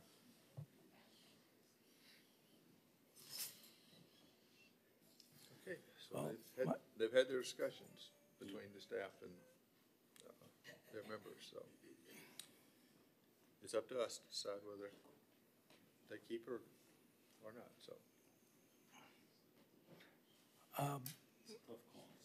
I guess this was the question for the applicant, or if, were they to withdraw this, as staff suggested, it doesn't result in a final decision, and it does allow you the opportunity. We appreciate that. We'll go with whatever decision you all make tonight. Thank you. Okay. Well, I guess I'll have to make a motion to deny the variance. 13-2019. We have a motion, do we have a second? I'll second that motion. Okay, we've had a motion and a second. Any other discussion among the members? All right, may we have roll call, please? Member Johnson? Yes. Member Wheelis? Yes. Vice Chairman Shahayam? Yes. Alternate Member Mandranak? Yes. Chairman Taylor? Yes. All right, thank you very much for coming, and you'll be working with staff for other matters. Thank you. Yes, sir. All right, now back to page 2. What's up next? Okay, bringing us down to our final item tonight, we have an appeal at this point. Appeal number 2-2019. The address for the appeal is 1190 Queen Street. So staff, if you would enlighten us, please. So this application, you don't receive very many appeals. This is an appeal of an administrative interpretation of the code. The administrator being the director of the Community Development Department, who is responsible for implementing the land development regulations. This appeal is the second one of this year. This is specific to 1190 Queen Street. The staff report begins on page 115 of your packet. The applicant, Mr. Jason Lawson, on behalf of Lawson Masonry and Construction Company Incorporated, owns the property 1190 Main Street. The property, or Queen Street, excuse me. The property has a zoning designation of multifamily high density, or R3, which primarily allows residential uses only. The only non-residential uses that are allowed in there are things like a church or other community centers or things of that nature. So what we have here is a construction business at this location that's a grandfathered, or basically a non-conforming use at this location. So the administrative interpretation is such: the lack of a current BTR, business tax receipt, for the Lawson Masonry Construction Company for over 6 years, and the lack of water service for approximately 4 years supports the conclusion that there has not been an active business on the site for over 6 months. A building trades and services use is not permitted in the R3 multifamily zoning district and cannot be reestablished per section 34-343 of the land development regulations. This was an interpretation, which I'll go into in the next page here, letter that was provided by Ms. Peggy Busaka, director of our department, to Mr. Jason Lawson. So the analysis is this: the Lawson Masonry and Construction Company Incorporated is a building trades and services use. Building trades and services use operated as a non-conforming use at 1190 Queen Street. The building trades and services use is not permitted in the R3 multifamily high-density residential zoning district. According to the city's records, the last BTR issued at 1190 Queen Street for Lawson Masonry Construction Company Incorporated was on October 15th, 2012. The BTR expired on September 30th, 2013. In addition, our customer services staff reports that water service was shut off in 2015. Section 34-343 of the city's land development regulations states, a use not in conformance with the land development regulations shall not be changed to another non-conforming use or reestablished after discontinuance for a period of 6 months. Although annual fire inspections, which I did not include in the packet, but I did leave on the dais there for you, have been conducted on the property and minimal use of electricity has continued, the lack of a current BTR for over 6 years and the lack of water service for approximately 4 years supports the conclusion that there has not been an active business on the site for over 6 months. The applicant appealed this interpretation, and that's why we're here tonight. Staff just recommends that the board concurs with the administrative interpretation of what the code states, based on the information that I'll describe here. On page 116 of your packet, you'll see the letter that was sent by Ms. Peggy Busaka to Mr. Jason Lawson on October 24th, 2019. She states that she reviewed the following information provided by him regarding continuation of a business located at 1190 Queen Street. There's a letter from Senior Fire Inspector Brian Weber stating that annual fire inspections have been performed at 1190 Main Street since 2005. Copies of several electric bills paid for 1190 Queen Street, the latest dated October 3rd, 2019. The applicant also provided evidence of a current fire extinguisher and receipts for fire extinguisher inspections in 2015, 16, 17, and 19. This was when we met with Mr. Lawson to see if he could provide to us any evidence to help establish that there was a business in continuance since the expiration of the BTR, to help us determine that the grandfathered status, or rather the non-conforming use, had continued. This is the evidence that was provided to us. So based on this and the evidence that we have in our own records, Ms. Busaka stated, according to the city's records, the last BTR issued at 1190 Queen Street was for Lawson Masonry Construction Company on October 15, 2012, and expired the next year, and also that the water was shut off in 2015. So the code basically states that we're supposed to look at several things when we're considering whether a non-conforming use has lost its non-conforming status, and that is the loss of a BTR over 6 months and or electric and water discontinuance, and other evidence that could be considered as well by the administrator. And that's what the code states, and I'll point that out in a moment. On page 117 of your packet, you'll see the application requesting for the appeal of the interpretation by Mr. Lawson.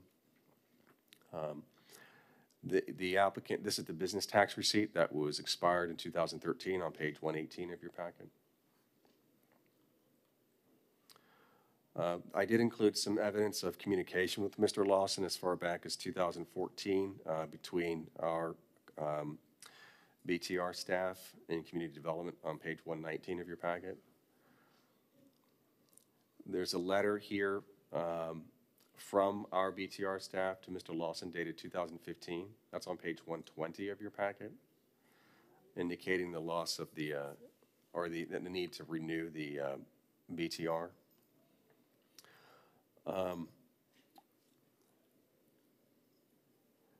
We did receive several questions from Mr. Lawson. That's on page 121 of your packet, and we provided answers to those questions about the BTR process. One question, I think some of these questions Mr. Lawson and his representatives will try to address here, that there was lack of information provided to them through this process, especially as far as the fact that there's a loss of non-conforming status here. On page 122 of your packet, I've included a section of the code, the use, building trades and services use in our code. It's allowed in certain zoning districts, but specifically prohibited in the R3 multifamily zoning district. So if it was established there, when that zoning district was put there, then it's just a non-conforming use. It just continues. And we have many examples like that in the city. But once they discontinue more than 6 months and other circumstances, according to code, the administrator has the ability to determine whether that's lost that non-conforming status. And that's where we're here today. You'll see on page 123 of your packet a zoning map, and this is the location of the property. It's at the northeast corner of Elizabeth Avenue and Queen Street. You can see the surrounding zoning on the property is primarily residential, R1B, R3, R1C. There is the Inspiration Village development that the city helped implement with the PUDZ zoning, that's the Plan Unit Development zoning, immediately to the east. And then there is also one area there at the corner of Queen Street and DeLeon that has a neighborhood commercial zoning. There's actually a commercial use there. The aerial on page 124 of your packet I'm not sure of the date of the aerial, but this, you can see that half the property has a building there towards the street, and then there's some outdoor storage that appears behind the building. I've included correspondence with, between our staff and Ms. Carrie Beatty with customer service, who's also here to answer any questions if you have about the customer service and the water, shut off of the water, and the communication that that department had with the applicant. That's on page 125 of your packet.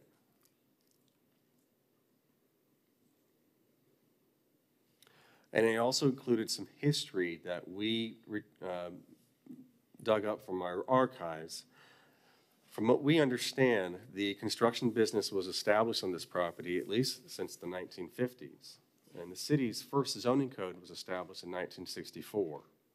And from what I understand, what we see here, what we found was that the property was zoned residential at the time, or partial residential. It may have allowed some commercial at the time. We're not exactly sure what the zoning code really said at that time. However, in 1976, there was a request we found here on page 127 of your packet from Mr.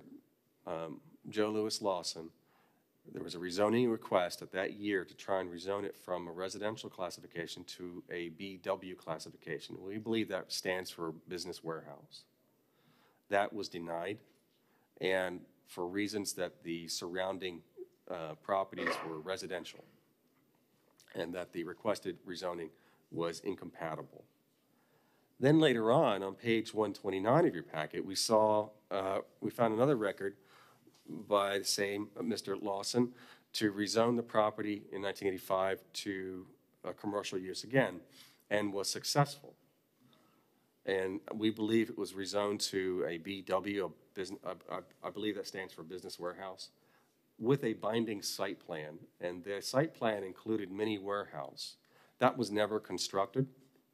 So that zoning just continued on that property until, if you recall, we had an administrative citywide rezoning that happened in 1993. And the entire city was rezoned with brand new zoning districts. And this property was rezoned back to a residential use zoning district at that time in 1993, thereby making the business there, again, non-conforming.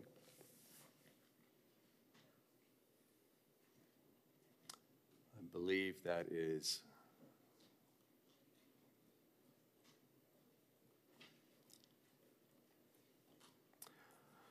on page 142 of your packet. The reason why we believe this happened is because we found some notes from staff's records at that time in 1993. It appears that they recognized that the property had a BW, or business warehouse type zoning on the property, and they indicated that in that area it was going to be rezoned back to R3.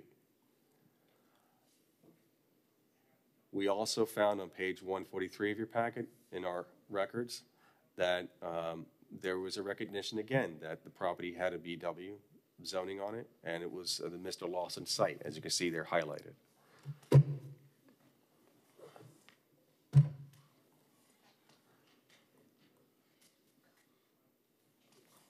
On page 144 of your packet, this is a letter that was submitted to us by Mr. Lawson, Jason Lawson, on October 31st this year.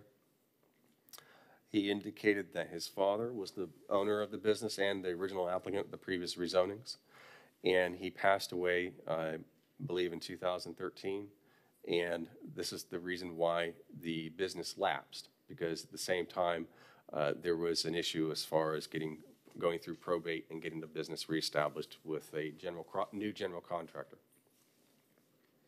And our code requires that a business trades and services use have a general contractor license person there in order to get that BTR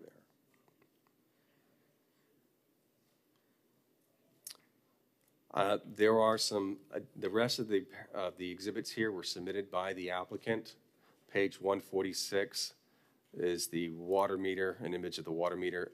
147 is I believe it's some documentation from the Department of Business and Professional Regulation that was provided to us by Mr. Lawson. And also it looks like a division, Sunbiz records here he provided to us. He also provided to us the FPL bills on page 151 through 153 of your packet. And there's some Sunbiz Division of Corporations information he provided to us on page 154 of your packet. I do want to point out to you some additional exhibits since this publication of this agenda item that we've laid copies of on your dais, but they are also available on the computer there if you want to minimize your, however you want to look at it. You want to look at it electronically or use it with the hard copies there. I've also provided the electronic copies inside the agenda star icon on your desktop.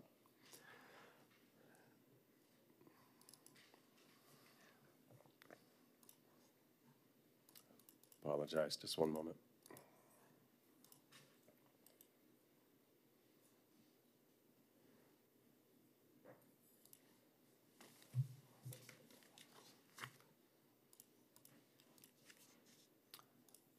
So there were additional records that were provided to us by the Customer Services Department, by Ms. Carrie Beatty, indicating to us the water balance and the communication her department has had with Mr. Lawson.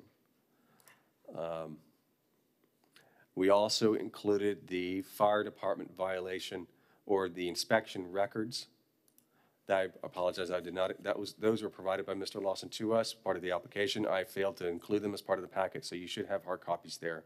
So you can see that our fire department did do an inspection of the business every year up to 2019.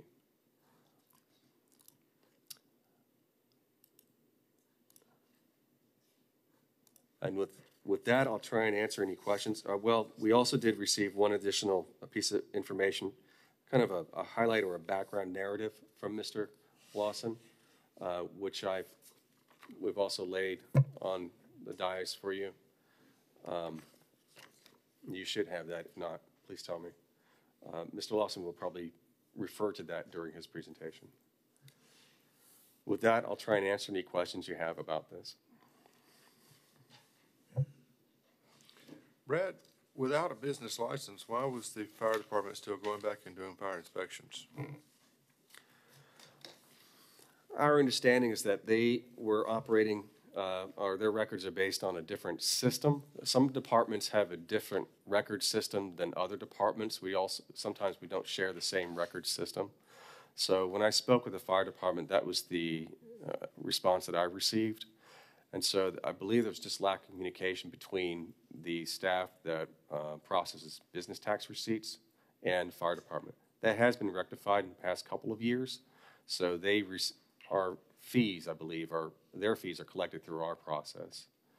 But unfortunately, even after that, we did see that there was another inspection even as recent as this year. So that's the best answer I can give you, sir. Okay. Other questions? Yes, sir. Just, you know, I saw this sheet. Can you see it? Yes. This has the delinquent water bills, actually, right? If they pay this, then they are okay?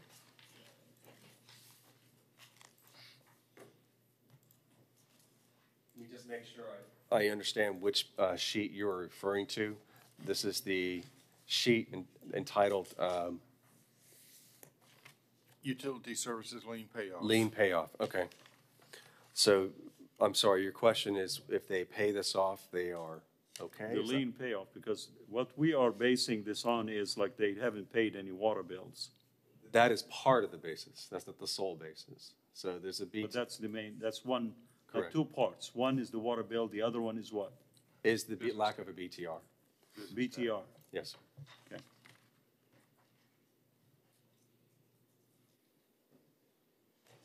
Have they been issued any, like, construction permits? Like, if he wants to do any construction in the city, they usually come in and pull a permit, right? For the site? No, not for the site. As part of the business? Yeah. If I would say in that scenario where there's a business still in operation there and they're asked to pull permits for a project somewhere else in the city, If we find that the business that's pulling that permit is located in an area or in a property that's non-conforming, I think we would probably say that we couldn't allow them to operate. In other words, it's still, we have to ask them, can you provide to us a renewal of that BTR? I think that's probably what our answer would be. I think that answers your question. I'm not sure, you know, I'm just asking a question. If they have a function right here in the city, like they have a project that they're working with, they have to come to the city and pull a permit to do it. Would the city then would look at their BTR, see if it's paid? Or if they have a BTR? I believe that depends. I can't really give you a good answer on that because that depends on the process of the BTR. What we do, we don't fact check every time someone comes in to ask for a permit, whether they're a good business or a proper business or not. That really depends on the type of permit they're asking for. Okay. And also, too, what we do an annual renewal request. So we send out notices to all businesses within the city that have a BTR to ask them to renew. And then those that do not within a timely manner, then we send them letters telling them that they're delinquent.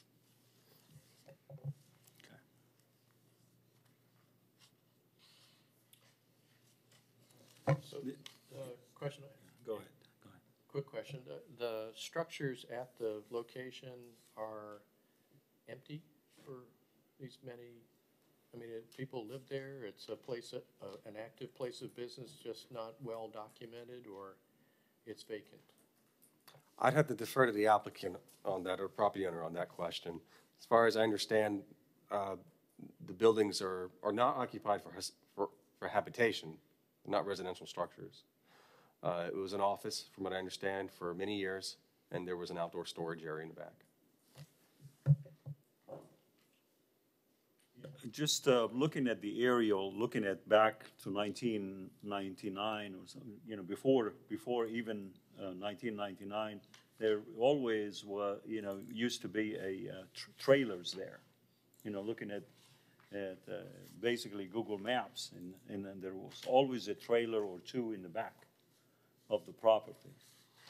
And residential units don't have big trailers like that.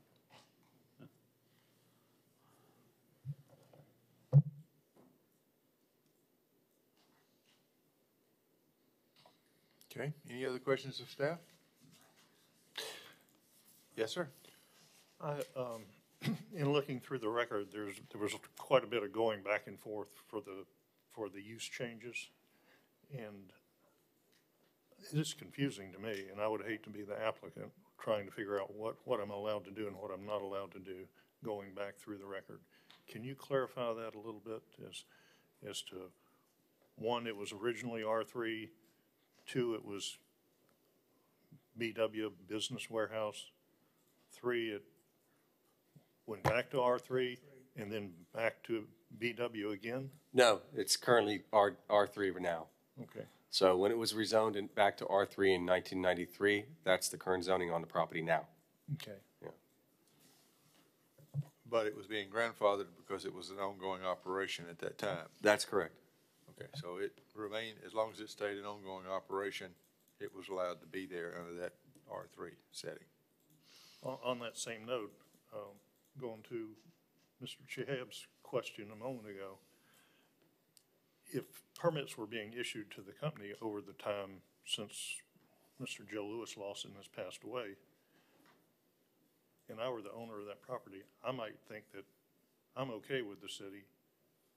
I'm doing what I need to do. I'm getting fire inspections. I'm paying my water bill when I can. Don't really need water a whole lot in a construction office. That's just something we have to consider. That's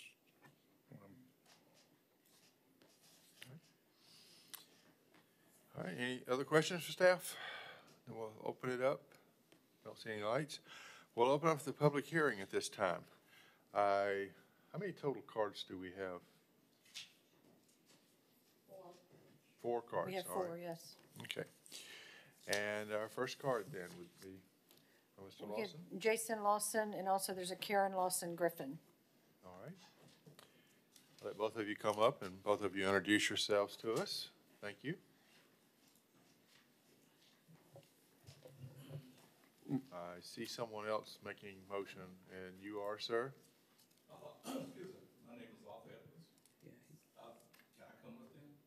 I can card in. And your relation with them, sir? I'm the person that's qualifying the company, and we have some other history that I think. Very good, sir. Please join. Give us your names, please. That would simplify things from having everybody go up and down. My name is Jason Lawson. My address is 945 Waker Avenue, Titusville, Florida. I've been a resident of Titusville for 42 years. All right. Let's introduce everyone else, please. And my name is Karen Griffin, Karen Lawson Griffin, and my address is 3707 Sawgrass Drive here in Titusville, Florida. Okay. And you, sir? My name is Arthur Edwards. My address is 5325 Amy Way, Mims, Florida. Most people call me Art.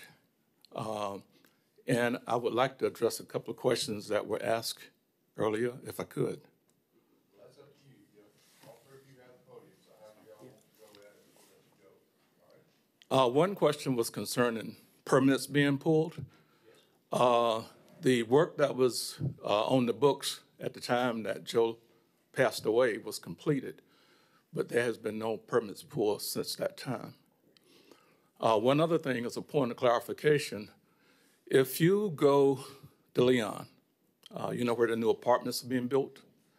The street that the office is on is the very next street that runs east and west. If you turn, after you pass those apartments, there's a store on the corner on the left-hand side. There's also a barber shop on the Leon before you turn. Those two properties zone, I think it's MC, which allows them to be commercial, mixed-use commercial, I think is what it is. But just down the streets, I'd say 500 yards or less, is Lawson Construction that has this crazy zoning thing attached with it. I'm not sure how this business got missed because Lawson is fronting Queen Street, as is one of those businesses that is zoned where they don't have an issue. So that kind of clears up, hopefully, some questions that were asked. And since I'm talking, if you don't mind, there's some other things I'd like to pass on. First of all, let me talk about my relationship. I've known Jason since he was a child. His father, Joe, and I were very, very good friends. In fact, we were Masonic brothers, which in a lot of cases gives a kinship that is as close as brothers. Joe also mentored me. I'm a general contractor, and he mentored me as I became a general contractor. I worked full-time at the Space Center, but I also did contracting from 1989 until 2007. Jason, if I may be so bold as to say this, Jason was raised to run this business. Joe built this business with the intention of it being a family business. Jason came up in the business, but Jason was a field superintendent. He was not the business person. Joe was the business person. When Joe passed away, he was a license holder. When he passed away, the license was no longer valid. He could not pull a BTR. That would be illegal for him to try and do that. They went through probate, had properties in Okeechobee, all over Florida, South Carolina, Titusville, all over. It took a while to probate that property. We pulled together a little matrix. And what this matrix shows is it kind of speaks to some of the points that's been made so far on the podium, is Jason, again, if I could speak for Jason, he was doing all the things that he thought he needed to do to run a business. He was getting his annual inspection, the lights were on, the phone was on. He didn't need water, so he thought he would be okay without the water. But if you look at this little sheet of paper here, it will show that until 2019, he was doing all the things that he thought was the right thing to do. He came to me and asked me if I would qualify the company. He had talked to another person before me, and that didn't work out. And I told him I would. My license has been inactive since 2007. So we had to go through the process of reactivating my license, which meant I had to go through some continuing education classes. He found out later on he had to have some insurances that he wasn't aware of, some fairly expensive insurances. But he's done all the things that he thought he needed to do to get his business up and going. And he came up to get his BTR, and it was quite a shock to find out that he couldn't. Now, I'm a rules person. I worked in an environment where you follow the rules. You know, you had procedures, you had the rules, and you follow the rules. And I thoroughly believe in following the rules, but we've got a case of a perfect storm. We've got a case where the patriarch of this family passed away. When he passed away, the license was no longer valid. His estate has to be probated before anybody can do anything. Well, once it's probated, they can now go to Sunbiz and they can reestablish the company with Jason as being the person in charge. All of this took quite some time. There are some things that have to be cleared up, and the water is one of those things. And I just questioned Jason a few minutes ago because I wanted to be sure before I came up here and started talking that that's going to get taken care of irregardless of what your decision is, because that's the right thing to do. But beyond that, I really think we ought to let him go and open his business. Now, let me share something. I've dealt with young people for a long, long time. I'm a charter board member of the Boys and Girls Club in Broward County. We had a young man that joined the Boys and Girls Club when we first opened down at the Gibson Center. And he shared with me about 5 years ago that before he joined the Boys and Girls Club, he had his career all charted out. He was going to be a drug dealer. Really, I'm serious. And he was 13 years old when he made that decision that he wanted to be a businessman, and the easiest and best thing he could do was to be a drug dealer. Now, Lawson Construction helps to eliminate drug dealers. Lawson Construction has hired a lot of people in this county. There are people in this audience. Warden Houston, who worked for the city of Titusville. I think she was his first secretary. Jeff Davis, who is the superintendent for Parks and Recreation, as a young guy in high school. He worked for Joe Lawson. There's a bunch of people in this audience that's worked for Joe Lawson. There are people in this audience that didn't work for Joe, but Joe helped out. Jason has the same heart. If you close this business down, it sends a bad message to that community because there's not a lot of hope in that community. So, again, I'm a rules person. I firmly believe in rules, but sometimes you have to say there's an exception to the rule. And that's basically, I think, what Jason is looking for, is for a little compassion, because if he has to move his office outside of the area office is paid for, it's going to cost at least $1,000 a month just for rent. That building is going to be dormant. It's going to become a blight on the community. And sooner or later, it's just going to be another sore thing in the city of Titusville. There's a lot of reasons to not deny him. A lot of reasons. So, Jason.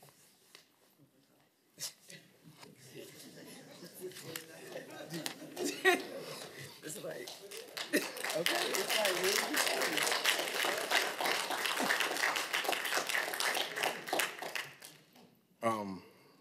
You summed it up.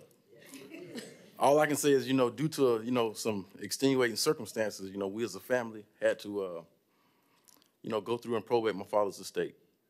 It took quite some time. My sister Karen Lawson Griffin is here. I mean, she's the executive of my father's estate, who put in, a lot of work, trying to get me to this point, to where I am now. Because the estate had to be probated in order for me to get to where I am to obtain a BTR license. And I have been working with Mr. Edwards to get this business qualified as a general contracting company with the Department of Business and Professional Regulation, which we have successfully completed. And all I can say is I would like to request the appeals board to take the needed action to allow Lawson Masonry and Construction to continue and reestablish within the city of Titusville.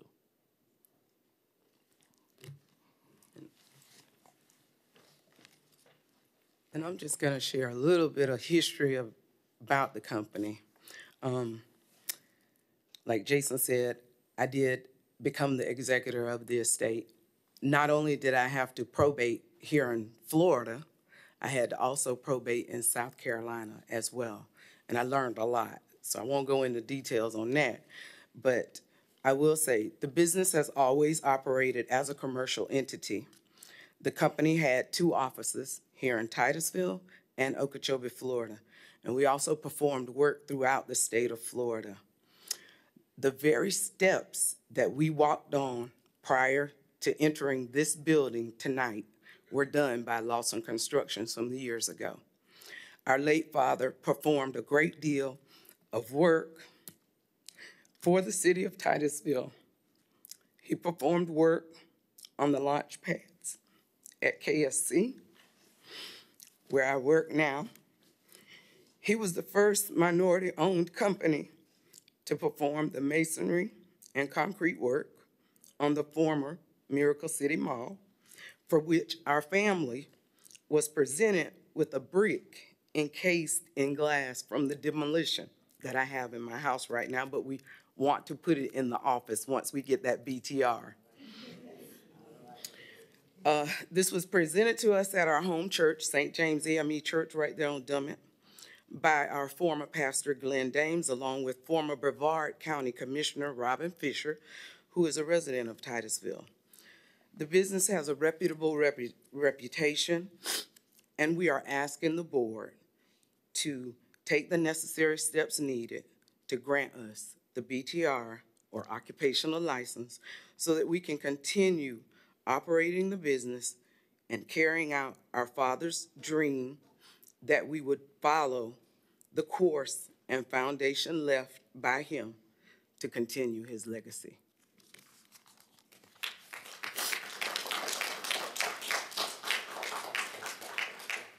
Okay, any other questions that we have? May I ask, well, we see the water bill is remiss. Have the property taxes been taken care of over this time? Are they up to date? They're not up to date. However, we are, when our father passed, we currently have to maintain and take care of 26 properties here in Titusville. There's also, I think, let's see. This is our list of properties. Okay, so it's been a learning experience for us. Dad was a mover and a shaker. I've learned, and he's learned. We've became movers and shakers. So we've gotten everything, all the properties here in Titusville, except the office. If you look, all those properties are totally paid up. And we're taking care of 26 properties. So the office is the only thing we have. Also, taxes in South Carolina. You have to take care of taxes in South Carolina within 1 year. You don't have that luxury of 3 years. All taxes in Carolina paid for 6 properties, which consists of about 13 acres. Okeechobee, all taxes are paid. Have had to deal with the city of Okeechobee. I had a building torn down recently. I've dealt with code enforcement in Okeechobee as well as Titusville. Everything's good to go. So yes, we do recognize that our taxes are behind on the office, but have no doubt those taxes are being addressed. We are addressing everything. The water bill, our intent is to get that water bill paid before, hopefully, we open the office back up. But it's just been an enormous, I'll be honest with you, an enormous amount of stuff that we had to acquire and get our hands and grasp around. But we're getting there. All right, thank you. Are there other questions from other members? Yep, there's a light. Mr. Lawson, have you looked at the possibility of opening your business as an owner-occupied residential occupancy type thing, owner-occupied? In other words, operating it out of your house. No, I mean, it's a corporation. Well, it's a corporation, so it'd be kind of You still could do that. out of the residence? Yes. Yeah. You'd lose your laydown area unless, that would be the big thing. You wouldn't have that storage area behind the building, but it would get you to a point where you could open the doors. Actually, in the office, it's set up for a construction business. I don't know if you've ever been there. I have. But it has a large conference Yes. room, it has a drawing table, it has all the files and the storage. It'll be pretty difficult to get that stuff moved to a house. All right. And that structure is not suitable to be a residence. No. It originally was built as a residence, I'm pretty sure. No, I don't think so. No? No. No, you don't think so? No, it doesn't have does it have a kitchen? I never saw a kitchen. No. It just has a little room. It has like a little break. Like a little nook, Little kind of a nook, thing, but yeah. it's not. Okay. All right. Okay, that answers my question. All right, are there any other questions for these witnesses? Not seeing any. Thank you very much for speaking. Do you have one more card? Yes, sir. Dr. George Faison, Sr.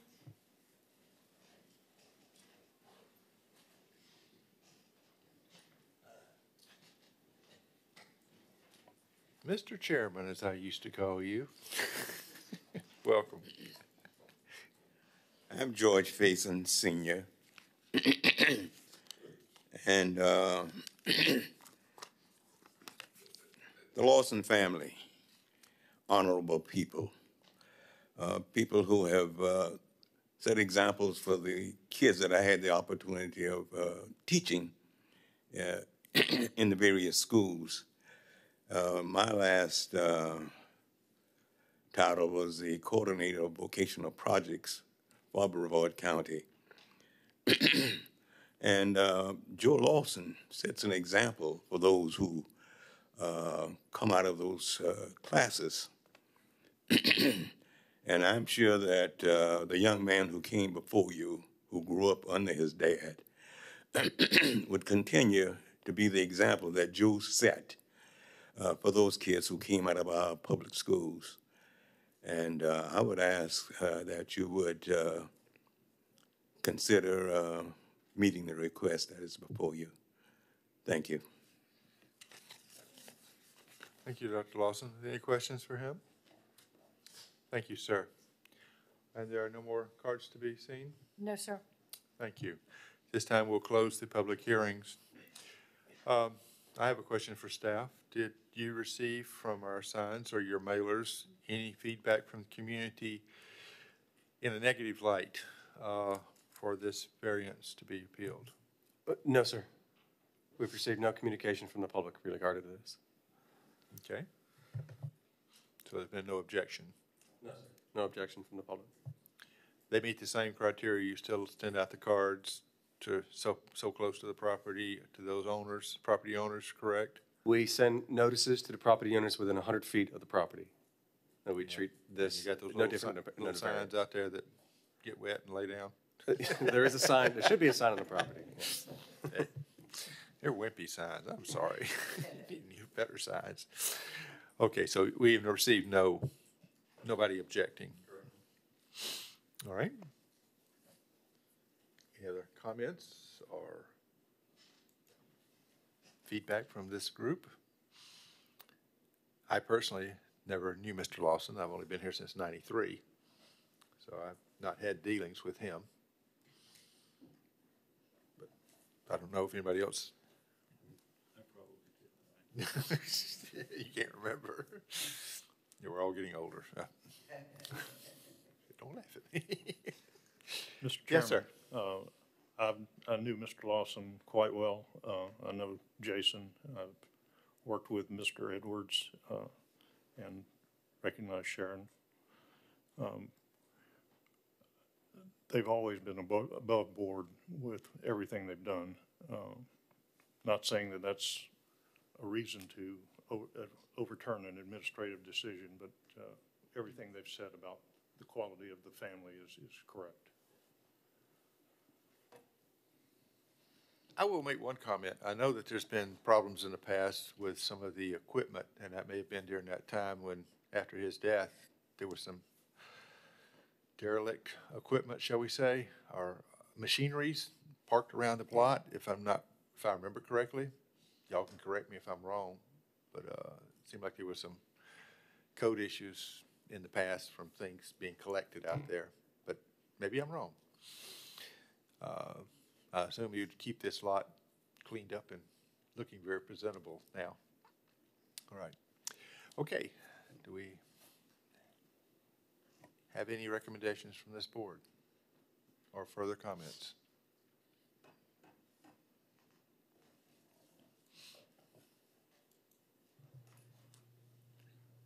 I had a question for staff. Is there any other avenue to pursue to allow them to go back into business? That's really the bottom line. What course of action can they take?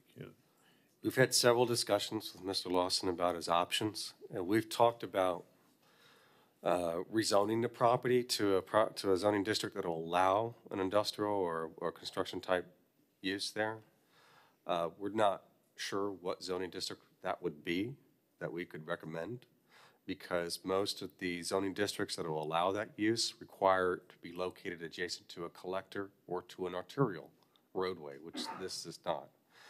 The other option is to maybe petition to the city council for change in the code. What that would be, I'm not sure what that recommendation would be. So maybe city council would ask us for direction. But right now we're working under how the code is written. So those could be options to the applicant if this fails. Otherwise, you probably could find that we are in error in interpreting the code based on the evidence that's been provided to you. Or as you ask, we are one of the avenues for discussion. So, all right.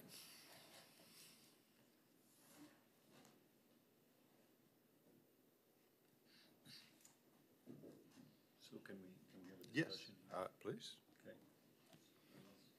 I don't know about between us. You can turn on your mic. Of course. Yeah. Turn on your mic. We'll still discuss. Yes.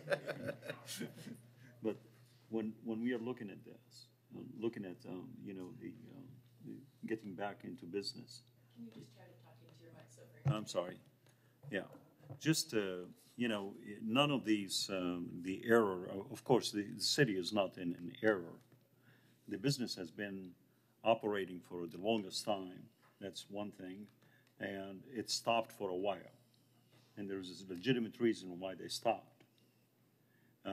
Now they want to start the business again, and this property, it looks like, no matter going back 30 years, 40 years, it's still the same. It's like there is the construction in the back of the property. There is evidence of construction equipment or you know, being a business in the back of the property, and until from 30 years ago, 40 years ago. So how do we approach it today is by saying that there is no BTR, then there is no business. And you know, this is like confusing to me that how do you interpret that? How do you, just because they didn't pay the water bill, does that take their business away? I don't think that should be the case.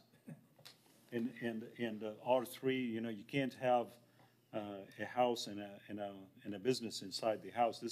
It looks like, you know, I looked at it, it looks like it's a small, very tiny office building with a structure in the back set up for it needs to be cleaned up, of course, you know, but that's a business. That's a construction business. Normally, if you go down to probably Bobby Lane, you know, just for Driveway Inc., and then you look in the back, it looks the same. So that's my thinking is, you know, the business was interrupted. So how could it be brought back into, If I may, to answer your question and to Mr. Willis's question about process and options. If you look at the exhibit that was given to us by Mr. Lawson and Mr. Edwards, it's titled, let's look at the history here. He provided to us, it's a matrix. On one of the pages, he states here that the hardship request, the rules designed to control land usage have put the Lawson Masonry and Construction Company in an untenable no-win position with loss of business location as the only possible outcome under the current land use rules. So when we interpret the code, we have to interpret it based on what it states, not what the circumstances of the applicant is. So I don't know if that's something you need to consider, or if that's, but that's basically some of the evidence that the applicant has provided to you. And I wanted to point that out to you since you've brought up your points and Mr. Willis brought up his questions about options. in reference to, this is almost a 2 acre, how big is the property? 2.7 acres?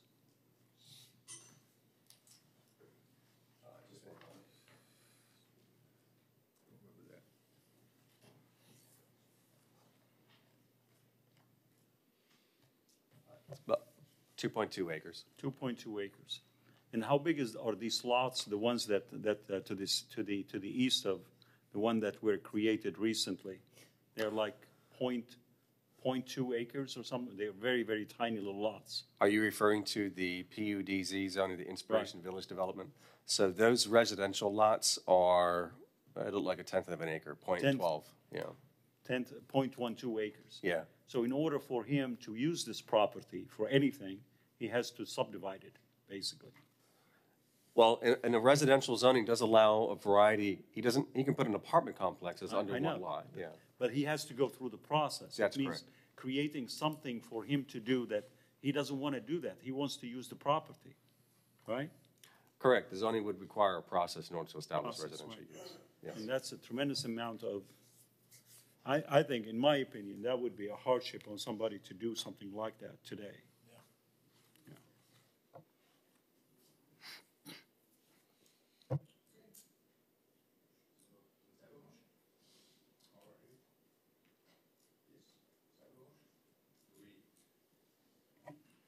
Do we accept the appeal or we do not deny the appeal?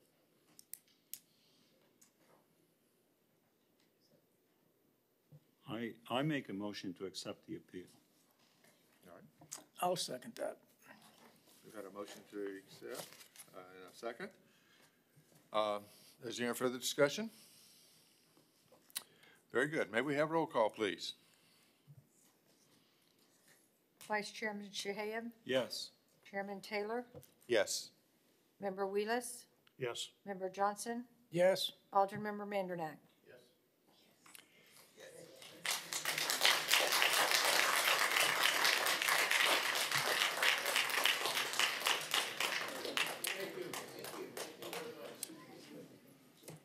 Thank you. It's been a pleasure to have you here.